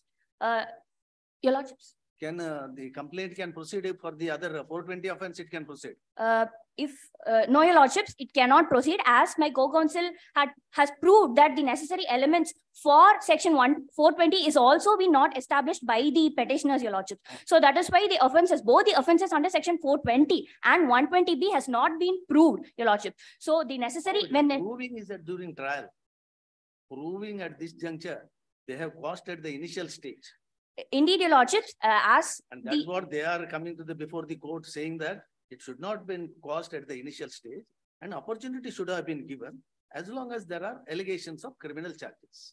Your Lordships, as my co-counsel stated, the High Court has correctly applied the guidelines given by this Honorable Court in the Bhajanlal case, wherein when a frivolous complaint which is filed against the accused, which does not disclose the commission of any offense, should be quashed by the Honorable High Court, Your Lordships. So the allegations of the complaint do not disclose any cognizable offense or any offense for that matter, Your Lordships. So that is why the Honorable High Court of Newton has correctly quashed the criminal proceedings against the respondent, Your Lordships. If Your Lordships are satisfied that there is no offense of 120B, the counsel would like to move. No, that case cannot depend upon only one aspect. There can be other Indeed, elements to it also. Indeed, Your Lordships, the counsel would be happy to prove that the other elements are also not present in the instant case. Your Lordships, the first submission is that there is no agreement in the present case, Your Lordships. The respondent company entered into a contract with Slotech to fund the development of a product, Your Lordship, and this transaction was also approved in the general meeting of Plosh, and Munio, being a 15% equity shareholder, was also sent a notice about the extraordinary general meeting, Your Lordship, and this was and a resolution was also passed about the transaction, Your Lordships. So this is purely a commercial transaction, and the transaction was also allowed in the general meeting, Your Lordships. So there is if an offense is by the company or a corporation, who should be or who could be prosecuted? Your Lordships, company or any other persons, who could be prosecuted? Your Lordships, as my co-counsel stated that a mens rea cannot be attributed towards the company. Let us say all other elements are there. If an offense is committed by the company under criminal law, who could be prosecuted? Whether the company or the persons in charge of the company, or all the directors of the company, or all the subscribers, or the shareholders, who should be prosecuted? Your Lordships, as per the arguments of the petitioner, they have filed a case only against the company, Your Lordships. Forget about it. I'm asking generally, who should be prosecuted? Your Lordships, when an act has been committed by the persons who are in charge of the company can be prosecuted for criminal liability, Your Lordships.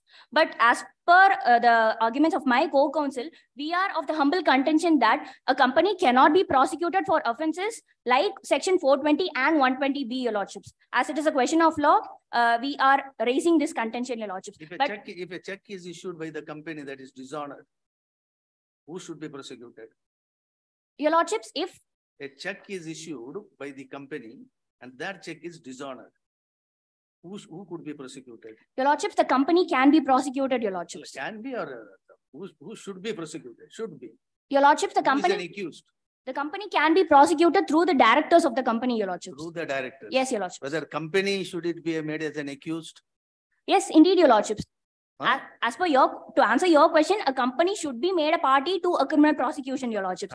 But also the directors of the company can be made party to the criminal prosecution. And that liability of the directors or the liability of the company, what do we call them in the law?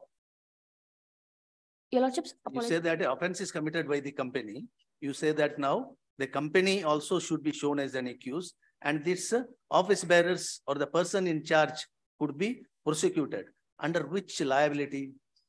What kind of liability it is? Is there criminal? What criminal liability it is? Under company law, it is stated as doctrine of attribution that when the directors or the criminal law, under criminal law. Your Lordships, it's vicarious liability. So your colleagues have helped you. Yes. So both can be prosecuted as Yes. long as there are allegations. Yes, indeed, your The Lordships. only thing is that we have to find out in this case, are there allegations of the commission of offense under 420 and 120? Indeed, your Lordships. The first contention. And if any parties is omitted to be mentioned, it is a police can at any time implicate them. They can come before the court also and seek impleadment. That also is permissible. Indeed, your Lordships. So such an opportunity, if the High Court has given, justice would have been done. No, your Lordships. High Court has terminated the proceedings at the inception and has done a great injustice now.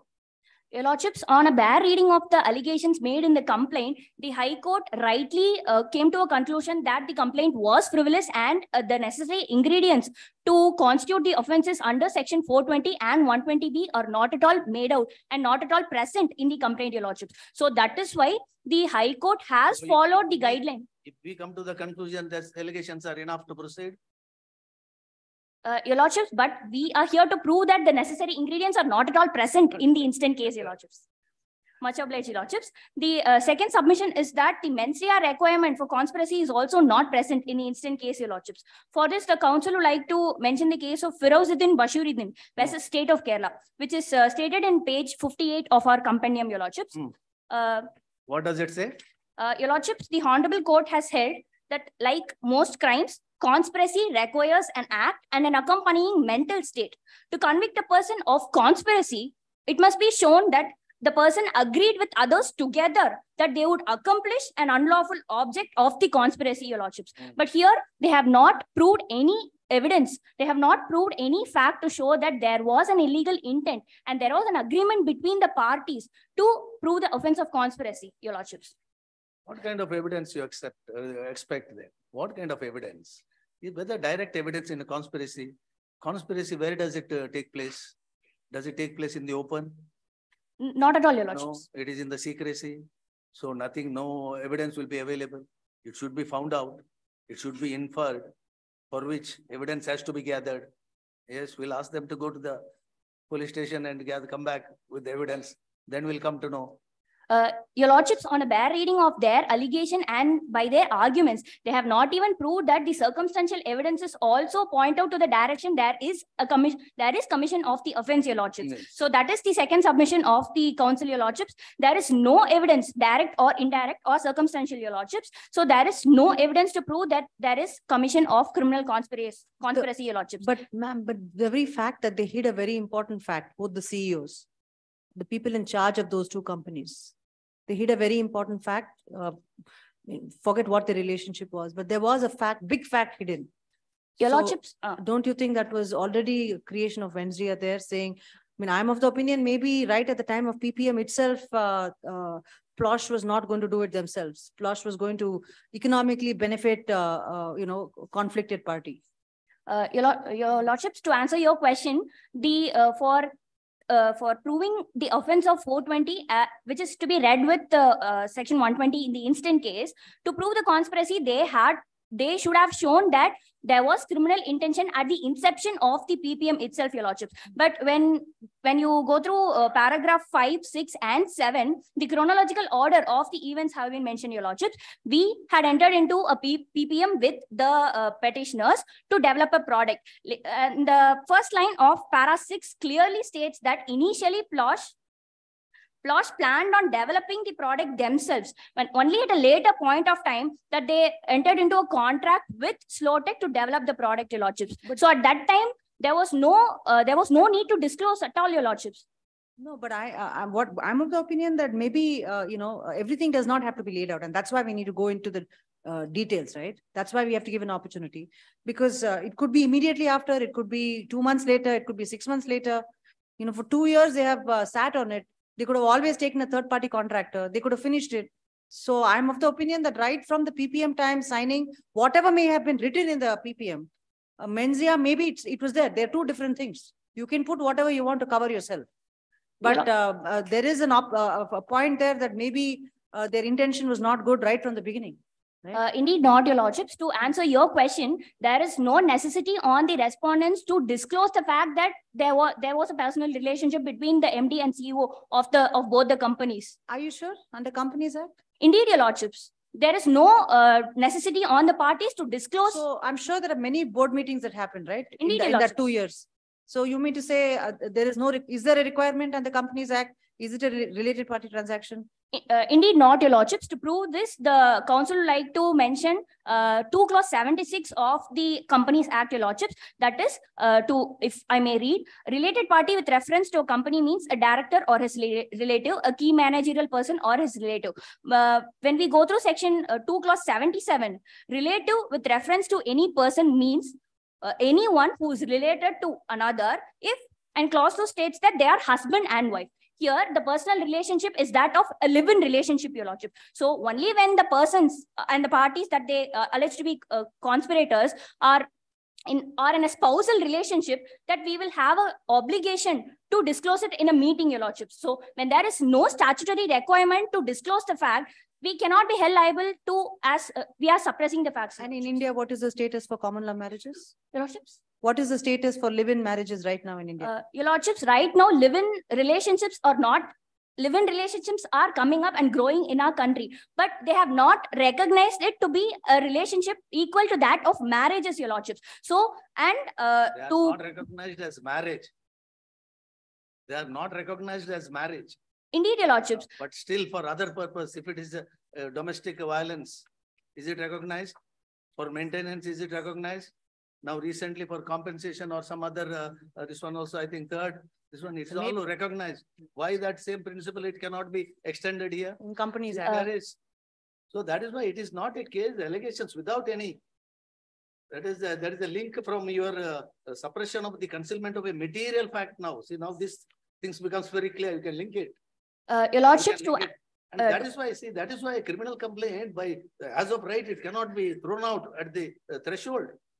As long, only if it is a false and frivolous means, or on the face of it does not mean, absolutely there is nothing. For example, a wife files a complaint against the husband. Every day he comes and beats me and he does like that. And in the complaint, he makes allegations against the parents. There is absolutely nothing, but they are shown as accused. Such complaints can be thrown out because they prima facie do not disclose any commission of the offense by the parents. But against the husband only there are allegations. This is not such case. The material suppression of the fact is born on the memorandum itself. Then this relationship fortifies it.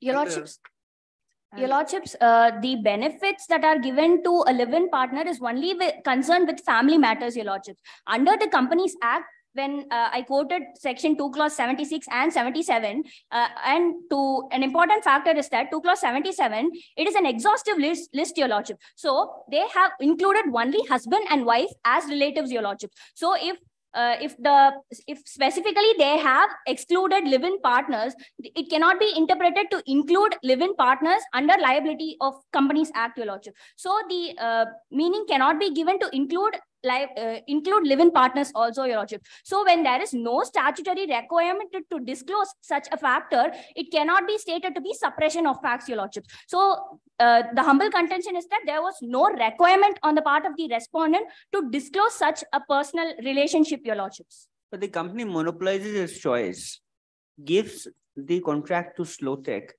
where there is an established relationship of a living relationship. The total breach of good faith. Total breach because you just monopolize your choice. Your Lordships, if you may refer to paragraph number 7 of the Moot proposition, both Plosh and Slotech were also unaware of this fact. And the entire negotiation for the development of the product was done only through COOs of the companies, Your Lordship. So there is no way There is no fact to show that the MDs who are in a personal relationship have influenced the negotiation of the contract, Your Lordship. So there is no bad faith at all, Your Lordship. And as stated earlier, there is no requirement to disclose the fact also, Your Lordships.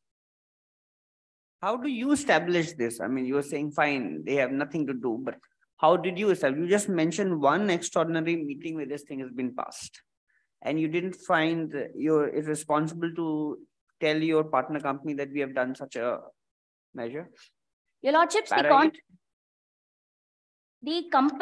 contract which was going to be given to Slotech was passed through a resolution of the general meeting, Your Lordship, and the disclosing of the personal relationship is not at all a statutory requirement under the Companies Act also, Your Lordship. So that is why we are claiming that it is not concealment of fact, and it is not at all a material fact to be established, to be disclosed, Your Lordship. So if Your Lordship so permit, the council like to move to the last issue. Yes. Much obliged, Your Lordships. The last issue is whether the High Court of Newton was right in quashing the criminal proceedings against the respondents, Your Lordships. The humble contention of the council is that the Honorable High Court of Newton was correct in quashing the criminal proceedings, Your Lordships. Firstly, the council would like to submit that the High Court under Section 482 has wide powers to quash the criminal proceedings, Your Lordships. For this, the council would like to state the case of State of Karnataka versus L. Muniswamy, wherein the Honorable Court, it is in page number 71 of the compendium, Your Lordships. That, what you call it, wide power, is it circumscribed by certain conditions in the section itself? Your Lordships, indeed, as per Section 482, the inherent powers of the High Court is given to prevent abuse of process of the process of the court and to secure the ends of justice. And another one is there. So under three circumstances, another one is there. So why you say that wide powers? Only in these three circumstances. What are the other? The abuse of the process of court. Yes. Then abuse of process of court to secure the ends of justice and to give effect to any other order of the court. Order of the court. Where do you fit in this case? Your Lordship. That is the only thing. See, inherent powers are there. It is not that it's only to do these three kinds of things, not to any other thing. We come under the last two circumstances wherein it is to prevent the abuse of process of court and to secure the ends of justice, Your Lordship. The High Court has rightly quashed the criminal proceeding to secure the ends of justice and to prevent the abuse of court. And the High Court has correctly applied the principles. The court means if there were no material, no allegation, then if you have proceeded, then to prevent that, the High Court can. Here there are allegations, and only thing is that you repeatedly say that there is nothing. Your Lordships, the allegations are only. You have pointed out so many materials now, all the three of us. So we can't say that there is because of the High Court has caused, because if it is allowed to continue, it will cause what you call abuse of the process. It is not so. The allegations that they have mentioned are only false accusations, Your Lordships, and the complaint do not disclose a prima facie. Also true, has to be found out only during investigation or trial. Your Lordships, you should know the scope of the High Court, the scope of quashing. You should accept the allegations as true. That is what you call prima facie case. Whether on the look of it, on the face of it, whether it discloses the offense or not. That is the only limited inquiry. If that does not disclose, that is the end of it. That has been done by the Honorable High Court of Newton, and only after due investigation, it has stated that the prima facie offense has not been made out in the instant case, Your Lordships. The High Court of Newton has preliminarily looked into the issue, and on the bare reading of their allegation in the complaint, it did not disclose a prima facie offense at all, Your Lordships. So that is why the High Court has correctly applied the principles which has been given by this Honorable Court in the state of Haryana versus Bhajanlal case, Your Lordship, and has quashed the criminal proceedings, Your Lordship. And the third submission is that there exists only a civil dispute, Your Lordships, and not a criminal proceeding at all, Your Lordships.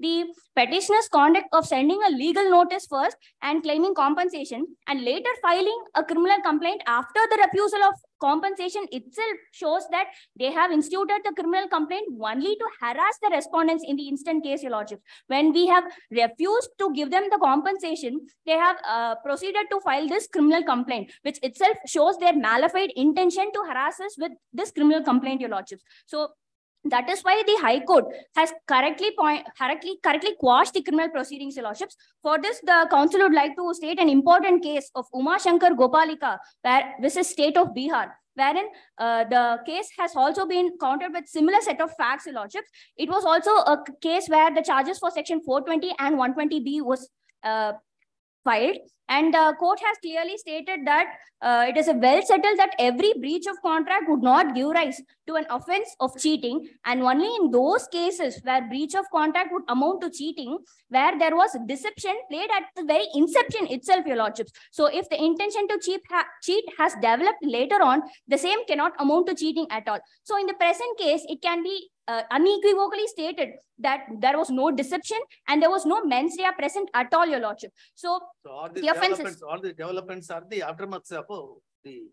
Not at all, Your Lordships. In the present case, the High Court has correctly applied the guidelines given and has correctly quashed the criminal proceedings as the complaint did not. That's not what you say that, because what all thing have happened later, subsequently cannot have a bearing on. Indeed, Your Lordships. As long as the intention to deceive is not there, was not there in the earliest of the document. Indeed, Your Lordships. Much obliged, Your Lordships. So thus the counsels for the respondent humbly submit that the High Court of Newton was correct in quashing the criminal proceedings under the inherent jurisdiction of the High Court, Your Lordships. If Your Lordships permit, the counsel would like to move to the prayer. Much obliged, Your Lordships. Right. Therefore, in light of the issues raised, legal precedents, principles, and authorities cited, provisions of the Constitution applied, arguments and pleadings advanced, the respondent most humbly prays this honorable court to dismiss the special leave petition in limine, or declare that the company cannot be held liable for offences under section 420 and 120B of the Sakin Penal Code, declare that an offence under section 420 and 120B of the Sakin Penal Code has not been established, and declare that the High Court of Newton was correct in quashing the criminal proceedings under its inherent jurisdiction, and pass any other order which the honorable court may deem fit in the interest of equity, justice, and good conscience, Your Lordships. All of which are humbly prayed. Yes. It was an honor arguing this. Much obliged, Your Lordships.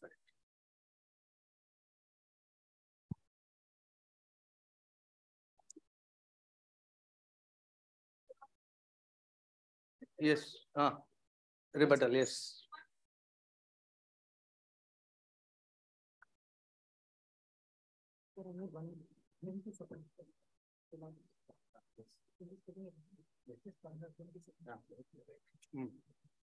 Your Lordships, before proceeding with my rebuttals, I would clearly like to state that the compendium which has been provided before this bench has not been provided to the appellants at all, Your Lordships, and therefore the same cannot be. Why you have not made the co-conspirator a party?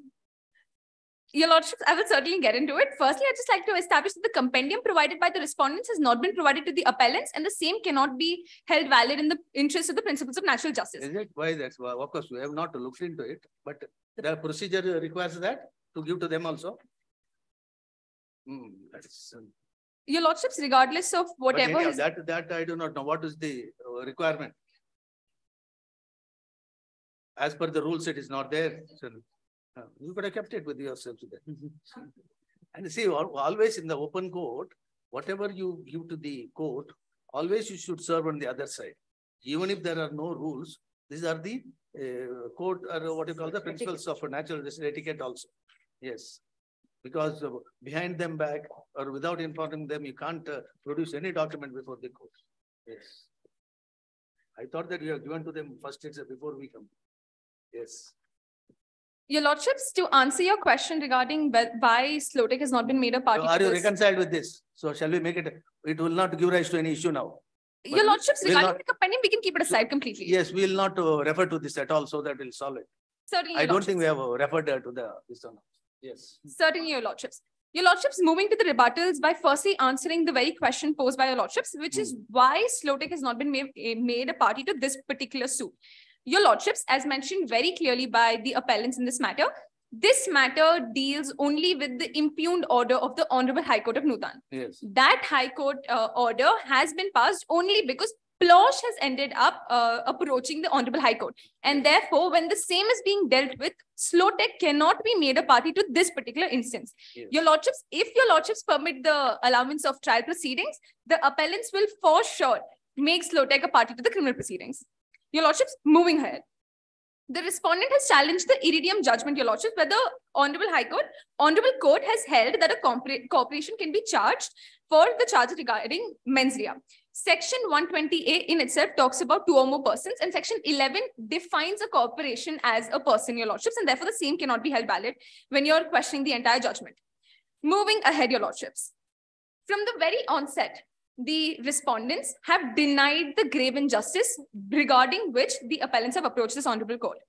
Your Lordships, in this matter, it must be noted that there is a loss of $80 million to the appellants, which the respondents have very conveniently ignored and not bothered dealing with at all, Your Lordships, and therefore they are ignoring the very aspect of a grave injustice. Your Lordships, moving ahead.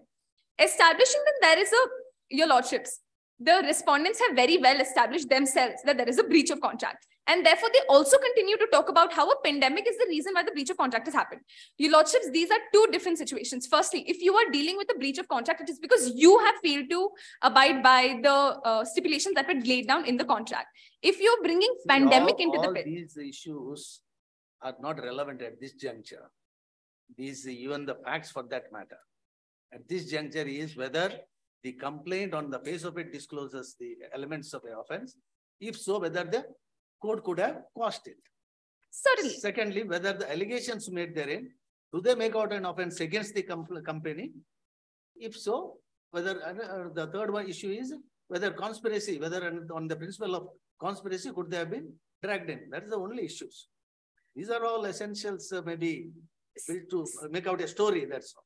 Certainly, Your Lordships. In this particular instance, the reason why the appellants have been trying to establish a storyline or a chain of events is to merely show that prima facie itself a case of the offences alleged can be maintained. Yes. Your Lordships, moving ahead with what you have mentioned, in this instance, Your Lordship, even when we talk about the very inception, in para 5, Your Lordships, it has been mentioned that Plosh Technologies Private Limited is a limited company regarding that is primarily dealing with technologies. They have approached Munio to invest in that very technology. And the very fact that they're a technological industry makes it very clear that there is a certain amount of benefit of advantage which is going to be given to the company in regards to their very ability to provide such a product.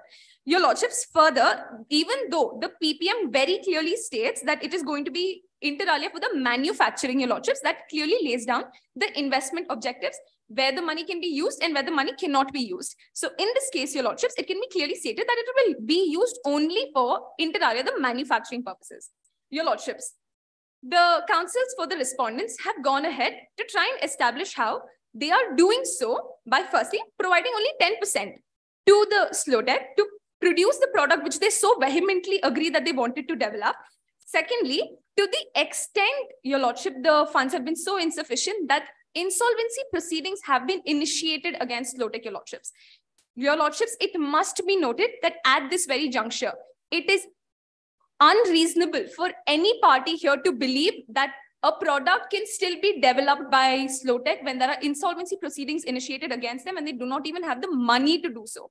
Your Lordships, that firstly negates the basis of the entire argument of respondents that till now, the development is still in place. The development, Your Lordships, is not in place. And the save was not just hidden from Your Lordships, but it was also hidden from the appellants in this instant matter. Your Lordships, moving ahead, they have consistently mentioned how the money that has been used, even though it was inter alia, agreed, Your Lordships, inter alia does not require only for the manufacturing. Your Lordships, if a company is going to the brink of insolvency and you are trying to produce a product and you are trying to fund that by funding yourself, Your Lordships, the council cannot see logic in the same. If they are trying to ensure that people can produce that very product, can develop that very product, the funding should have gone directly to Slotech. They are funding themselves for a product that is not even being developed by them in the first place, Your Lordships. I'm sorry, what is the connect again? They're a venture capital fund, right? Your Lordships. You're a venture capital fund. So why would you fund Slotech directly? For whom? Your Lordships, the council would like to clarify. Munio Investments, the appellants in this matter are not funding anyone but Plosh. The investment has been made. How the money is going to be used is for the manufacturing purposes. Further, to manufacture, Plosh has approached Slotech. Now, after that, Your Lordship, only an insufficient amount of 10% has been used to produce that product, to develop that product. Further, the maximum amount remaining by Plosh has been directed to their own funding, Your Lordships, and the counsels for the respondents have been trying to establish how funding themselves has helped in benefiting and procuring the development of the product, which in this case, Your Lordships, cannot be held. Because if you are funding yourself, even though the company that is making the product is on the brink of insolvency, the both don't lie together, Your Ladyship. It's simply the humble contention of the appellants. Moving ahead, Your Ladyship, in this particular matter, to show the dishonest concealment, firstly, the insolvency, the very fact that the product at hand cannot be further developed has not been mentioned to Munio in any particular instance, Your Lordship. Even though we sent an inquiry, we only received a response stating the developmental stage. Your Lordship, that is a very vague response that does not hold true, especially in these particular instances. Your Lordship, if their main objective, also Your Lordship, it must be noted that there are two contracts. Firstly, the one between Munio and Plosh. Secondly, the one between Plosh and Slowtech.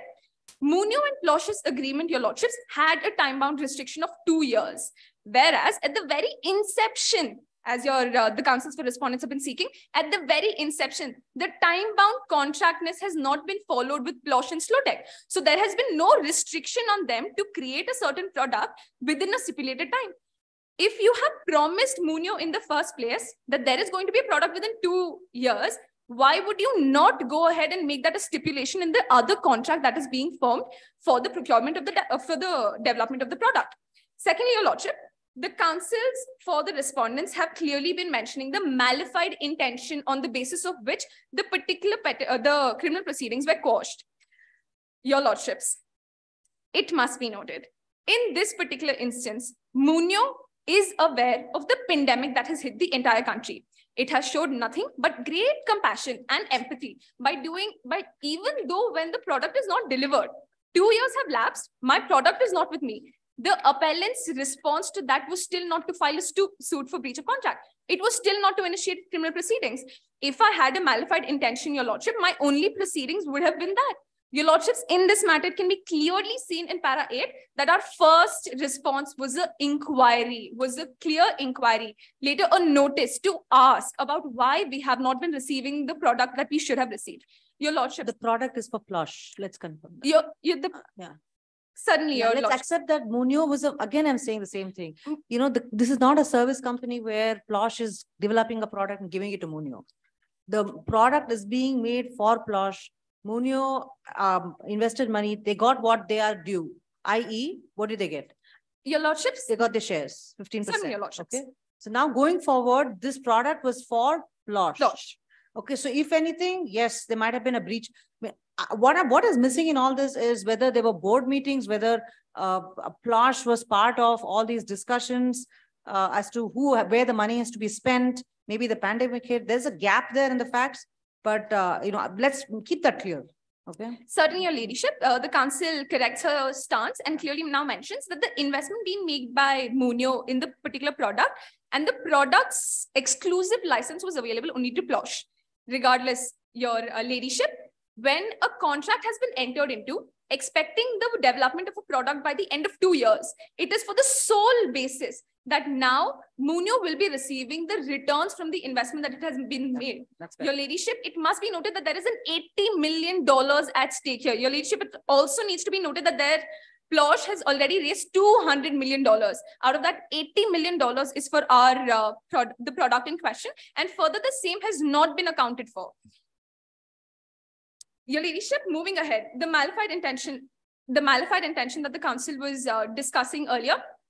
In this instance, Your Ladyship, firstly, they have very clearly tried to establish how they had no requirement to mention that the top heads of both companies were in a live-in relationship.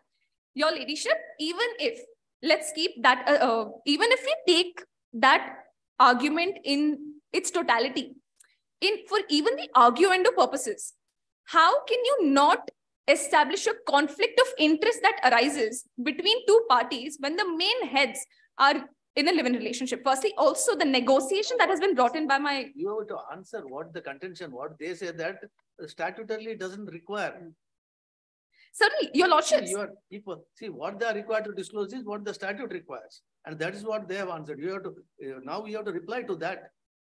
Your Lordship, the reason why we bring in this particular matter in this picture, Your Lordships, is considering the fact that there is an investment being made by Plosh to Slotech for the product that is mutually going to get. You answer the contentions, what they have raised. They say that when the statute does not require that to be stated, what fault can you find by not stating? Your Lordship, merely, Your Lordship, therefore, in this particular instance, this is going to just be used as an argument of purpose to show the ethicality or the morality of the very, or to establish the mens rea. Your Lordship, from the very beginning, if there is a... Don't confuse ethics and morality plus mens rea. So, Your Lordship... All operate in a different field altogether. Your Lordship, Yes, in this instant, when two heads are in a live-in relationship, you already have a certain amount of personal bias that can never be taken away from that situation. Even though Munio was definitely informed, which again, we did not claim that we weren't aware of it, clarifying the statements being made by the counsel for the respondents, it must be established, Your Lordships, that if Munio was aware at the very instance that there is a conflict of interest for the very investment being made, again, Your Lordships, it may be brought by the respondents that the negotiation processes were taken by two separate people altogether. Your Lordships, negotiation processes happen only when you first decide that an investment will be made. Who decides the investment? The board of directors. Who is the managing director? Mr. Kalzar Sata. Who is in a relationship with who? Oh, the high-ranking official of Slotech.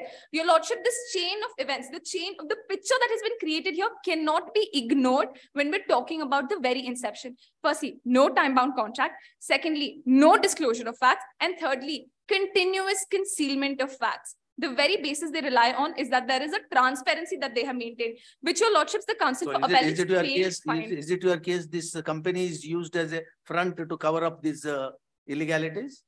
Your Lordships, that is not the fact in this case. Your Lordships, the only case is the fact that Plosh and Slotech in this particular instance have conspired and have cheated and have resulted in the ultimate loss for Munio. Your Lordship, because even if you notice this for argument purposes, the money that has been received, which is of Munio, is now being used inside only with Plosh. It's funding who? Mr. Kalzar Sata, the one who decided to invest in another company where his live-in partner is a high-ranking official.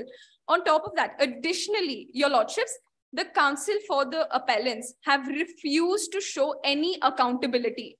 If, Your Lordships, the Council for the Respondents were so sure of the fact of all their offenses or of all their actions and all the legality of their actions, the basis for a criminal proceeding would not be quashed with the very nascent stages. Your Lordships, we never got to prove the fact that we have been aggrieved. We never got to prove the offenses that have been alleged. And even before the same could have been delved into, the proceedings were quashed.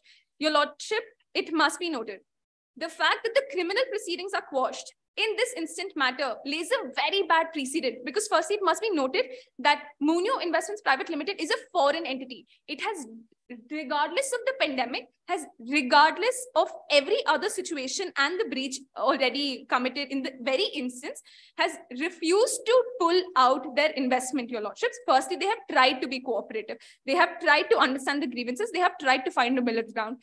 If at that very basis... When it is quashed on facts, how does it become a precedent? Your Lordship, simply because then it would be very easy for all major companies to quash any proceeding that comes up ahead. On the facts of this case, it doesn't become a precedent for the other cases. Your Lordships, it is a simple understanding that if Munio Investments Limited goes through a massive loss of $80 million and thereby receives no recourse to meet the ends of justice, and Plosh, regardless of all the offenses that they have committed, get to go away scot-free, Your Lordships, that just lays a bad precedent for all the companies. Your Lordships, with this, the Council concludes and proves that Plosh has been nothing but negligent with their acts and has also been guilty for the offenses under Section 420 and 120B of the Criminal Conspiracy. Negligence also about it. Your Lordship, the Council retract that. Much obliged. You can add offenses later. It was a pleasure arguing before the bench, Your Lordship. Yes. Well done. Well done. Yes. Good. Wow. Reply to the reply. That also is permissible? Is it? Permissible? Actual discretion. Discretion. Yes. What do you want to say?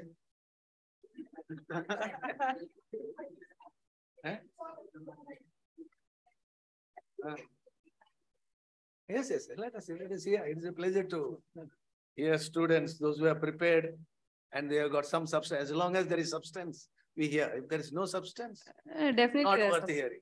Yes. So firstly, the counsels for the petitioner are the ones claiming conspiracy.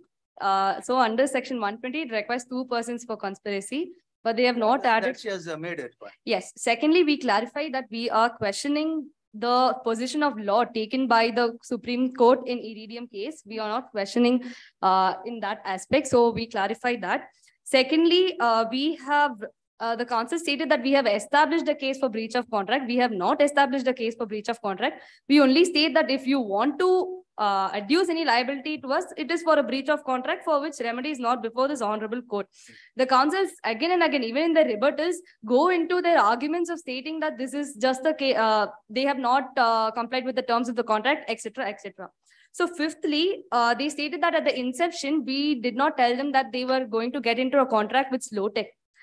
Your Lordships, the petitioners are a venture capital company. They would have analyzed the risks of the investment that they are going to make. So they cannot at a later stage come and tell us that they did not know of a particular fact or that they were not aware. They are a venture capital company and they analyze these risks when they sign the PPM. Sixthly, the counsels for the petitioner talk about insolvency proceedings. Your Lordship, it is to be noted that insolvency arrived at a later stage. Slowtech took a lot of loans for this process and at a later stage, they became insolvent. Secondly, under section 13 of the Insolvency and Bankruptcy Code, there's a provision for public announcement, wherein when CIRP proceedings are initiated, public announcement will be made as to insolvency. It is a deemed notice. Why should we go and inform them that the company is insolvent? They should be aware of the fact that over time, the Slowtech Limited became an insolvent company. So we clarify them in that regard. After that, the counsels repeatedly state that we are funding ourselves. First of all, we ask them to refer to clarification number 9 of the Moot proposition. It clearly states Plosh was funding Slowtech. So it is a mistake on their part to say we are funding ourselves. It is a mistaken assumption that I think the petitioners are making because they did not include Slowtech as a party to this proceeding itself.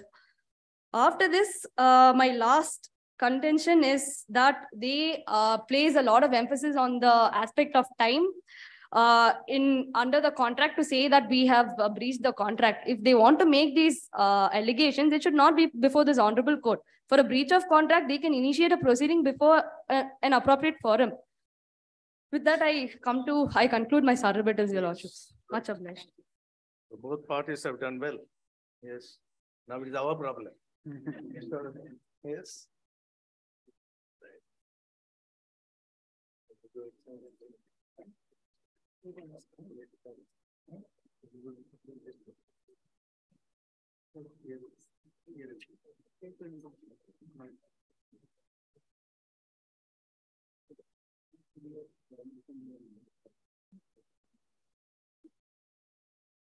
So what is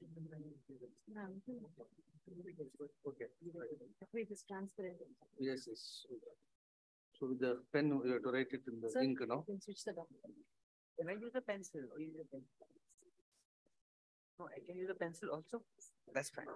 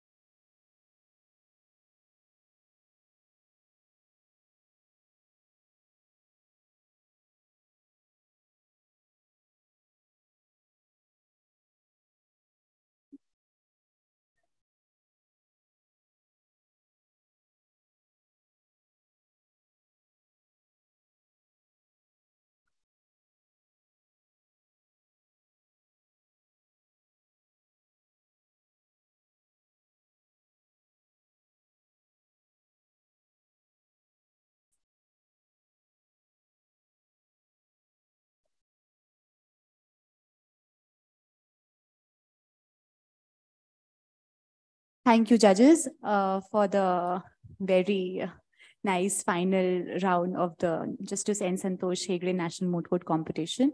I will request the judges to proceed towards Seminar Hall 1 for the declaration of results and valedictory session.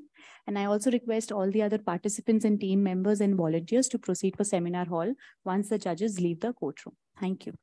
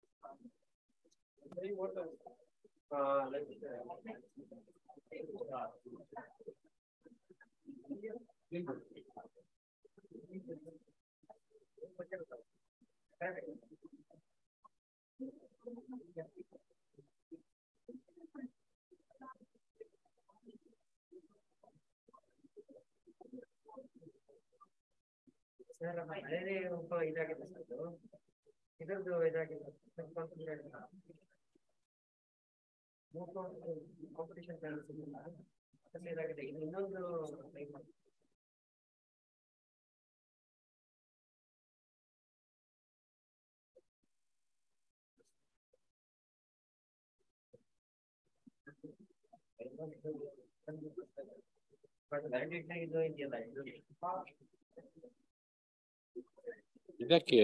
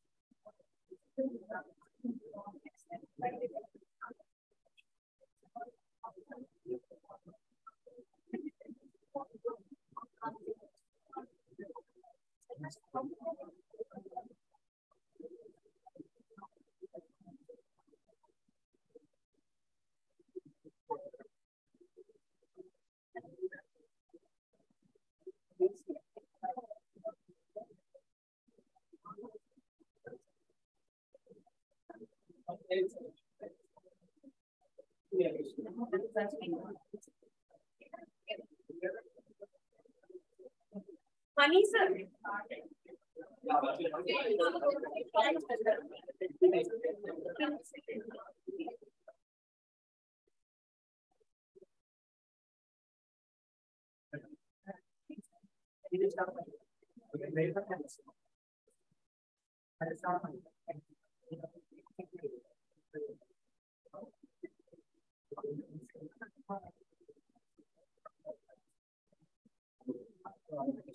Thank you.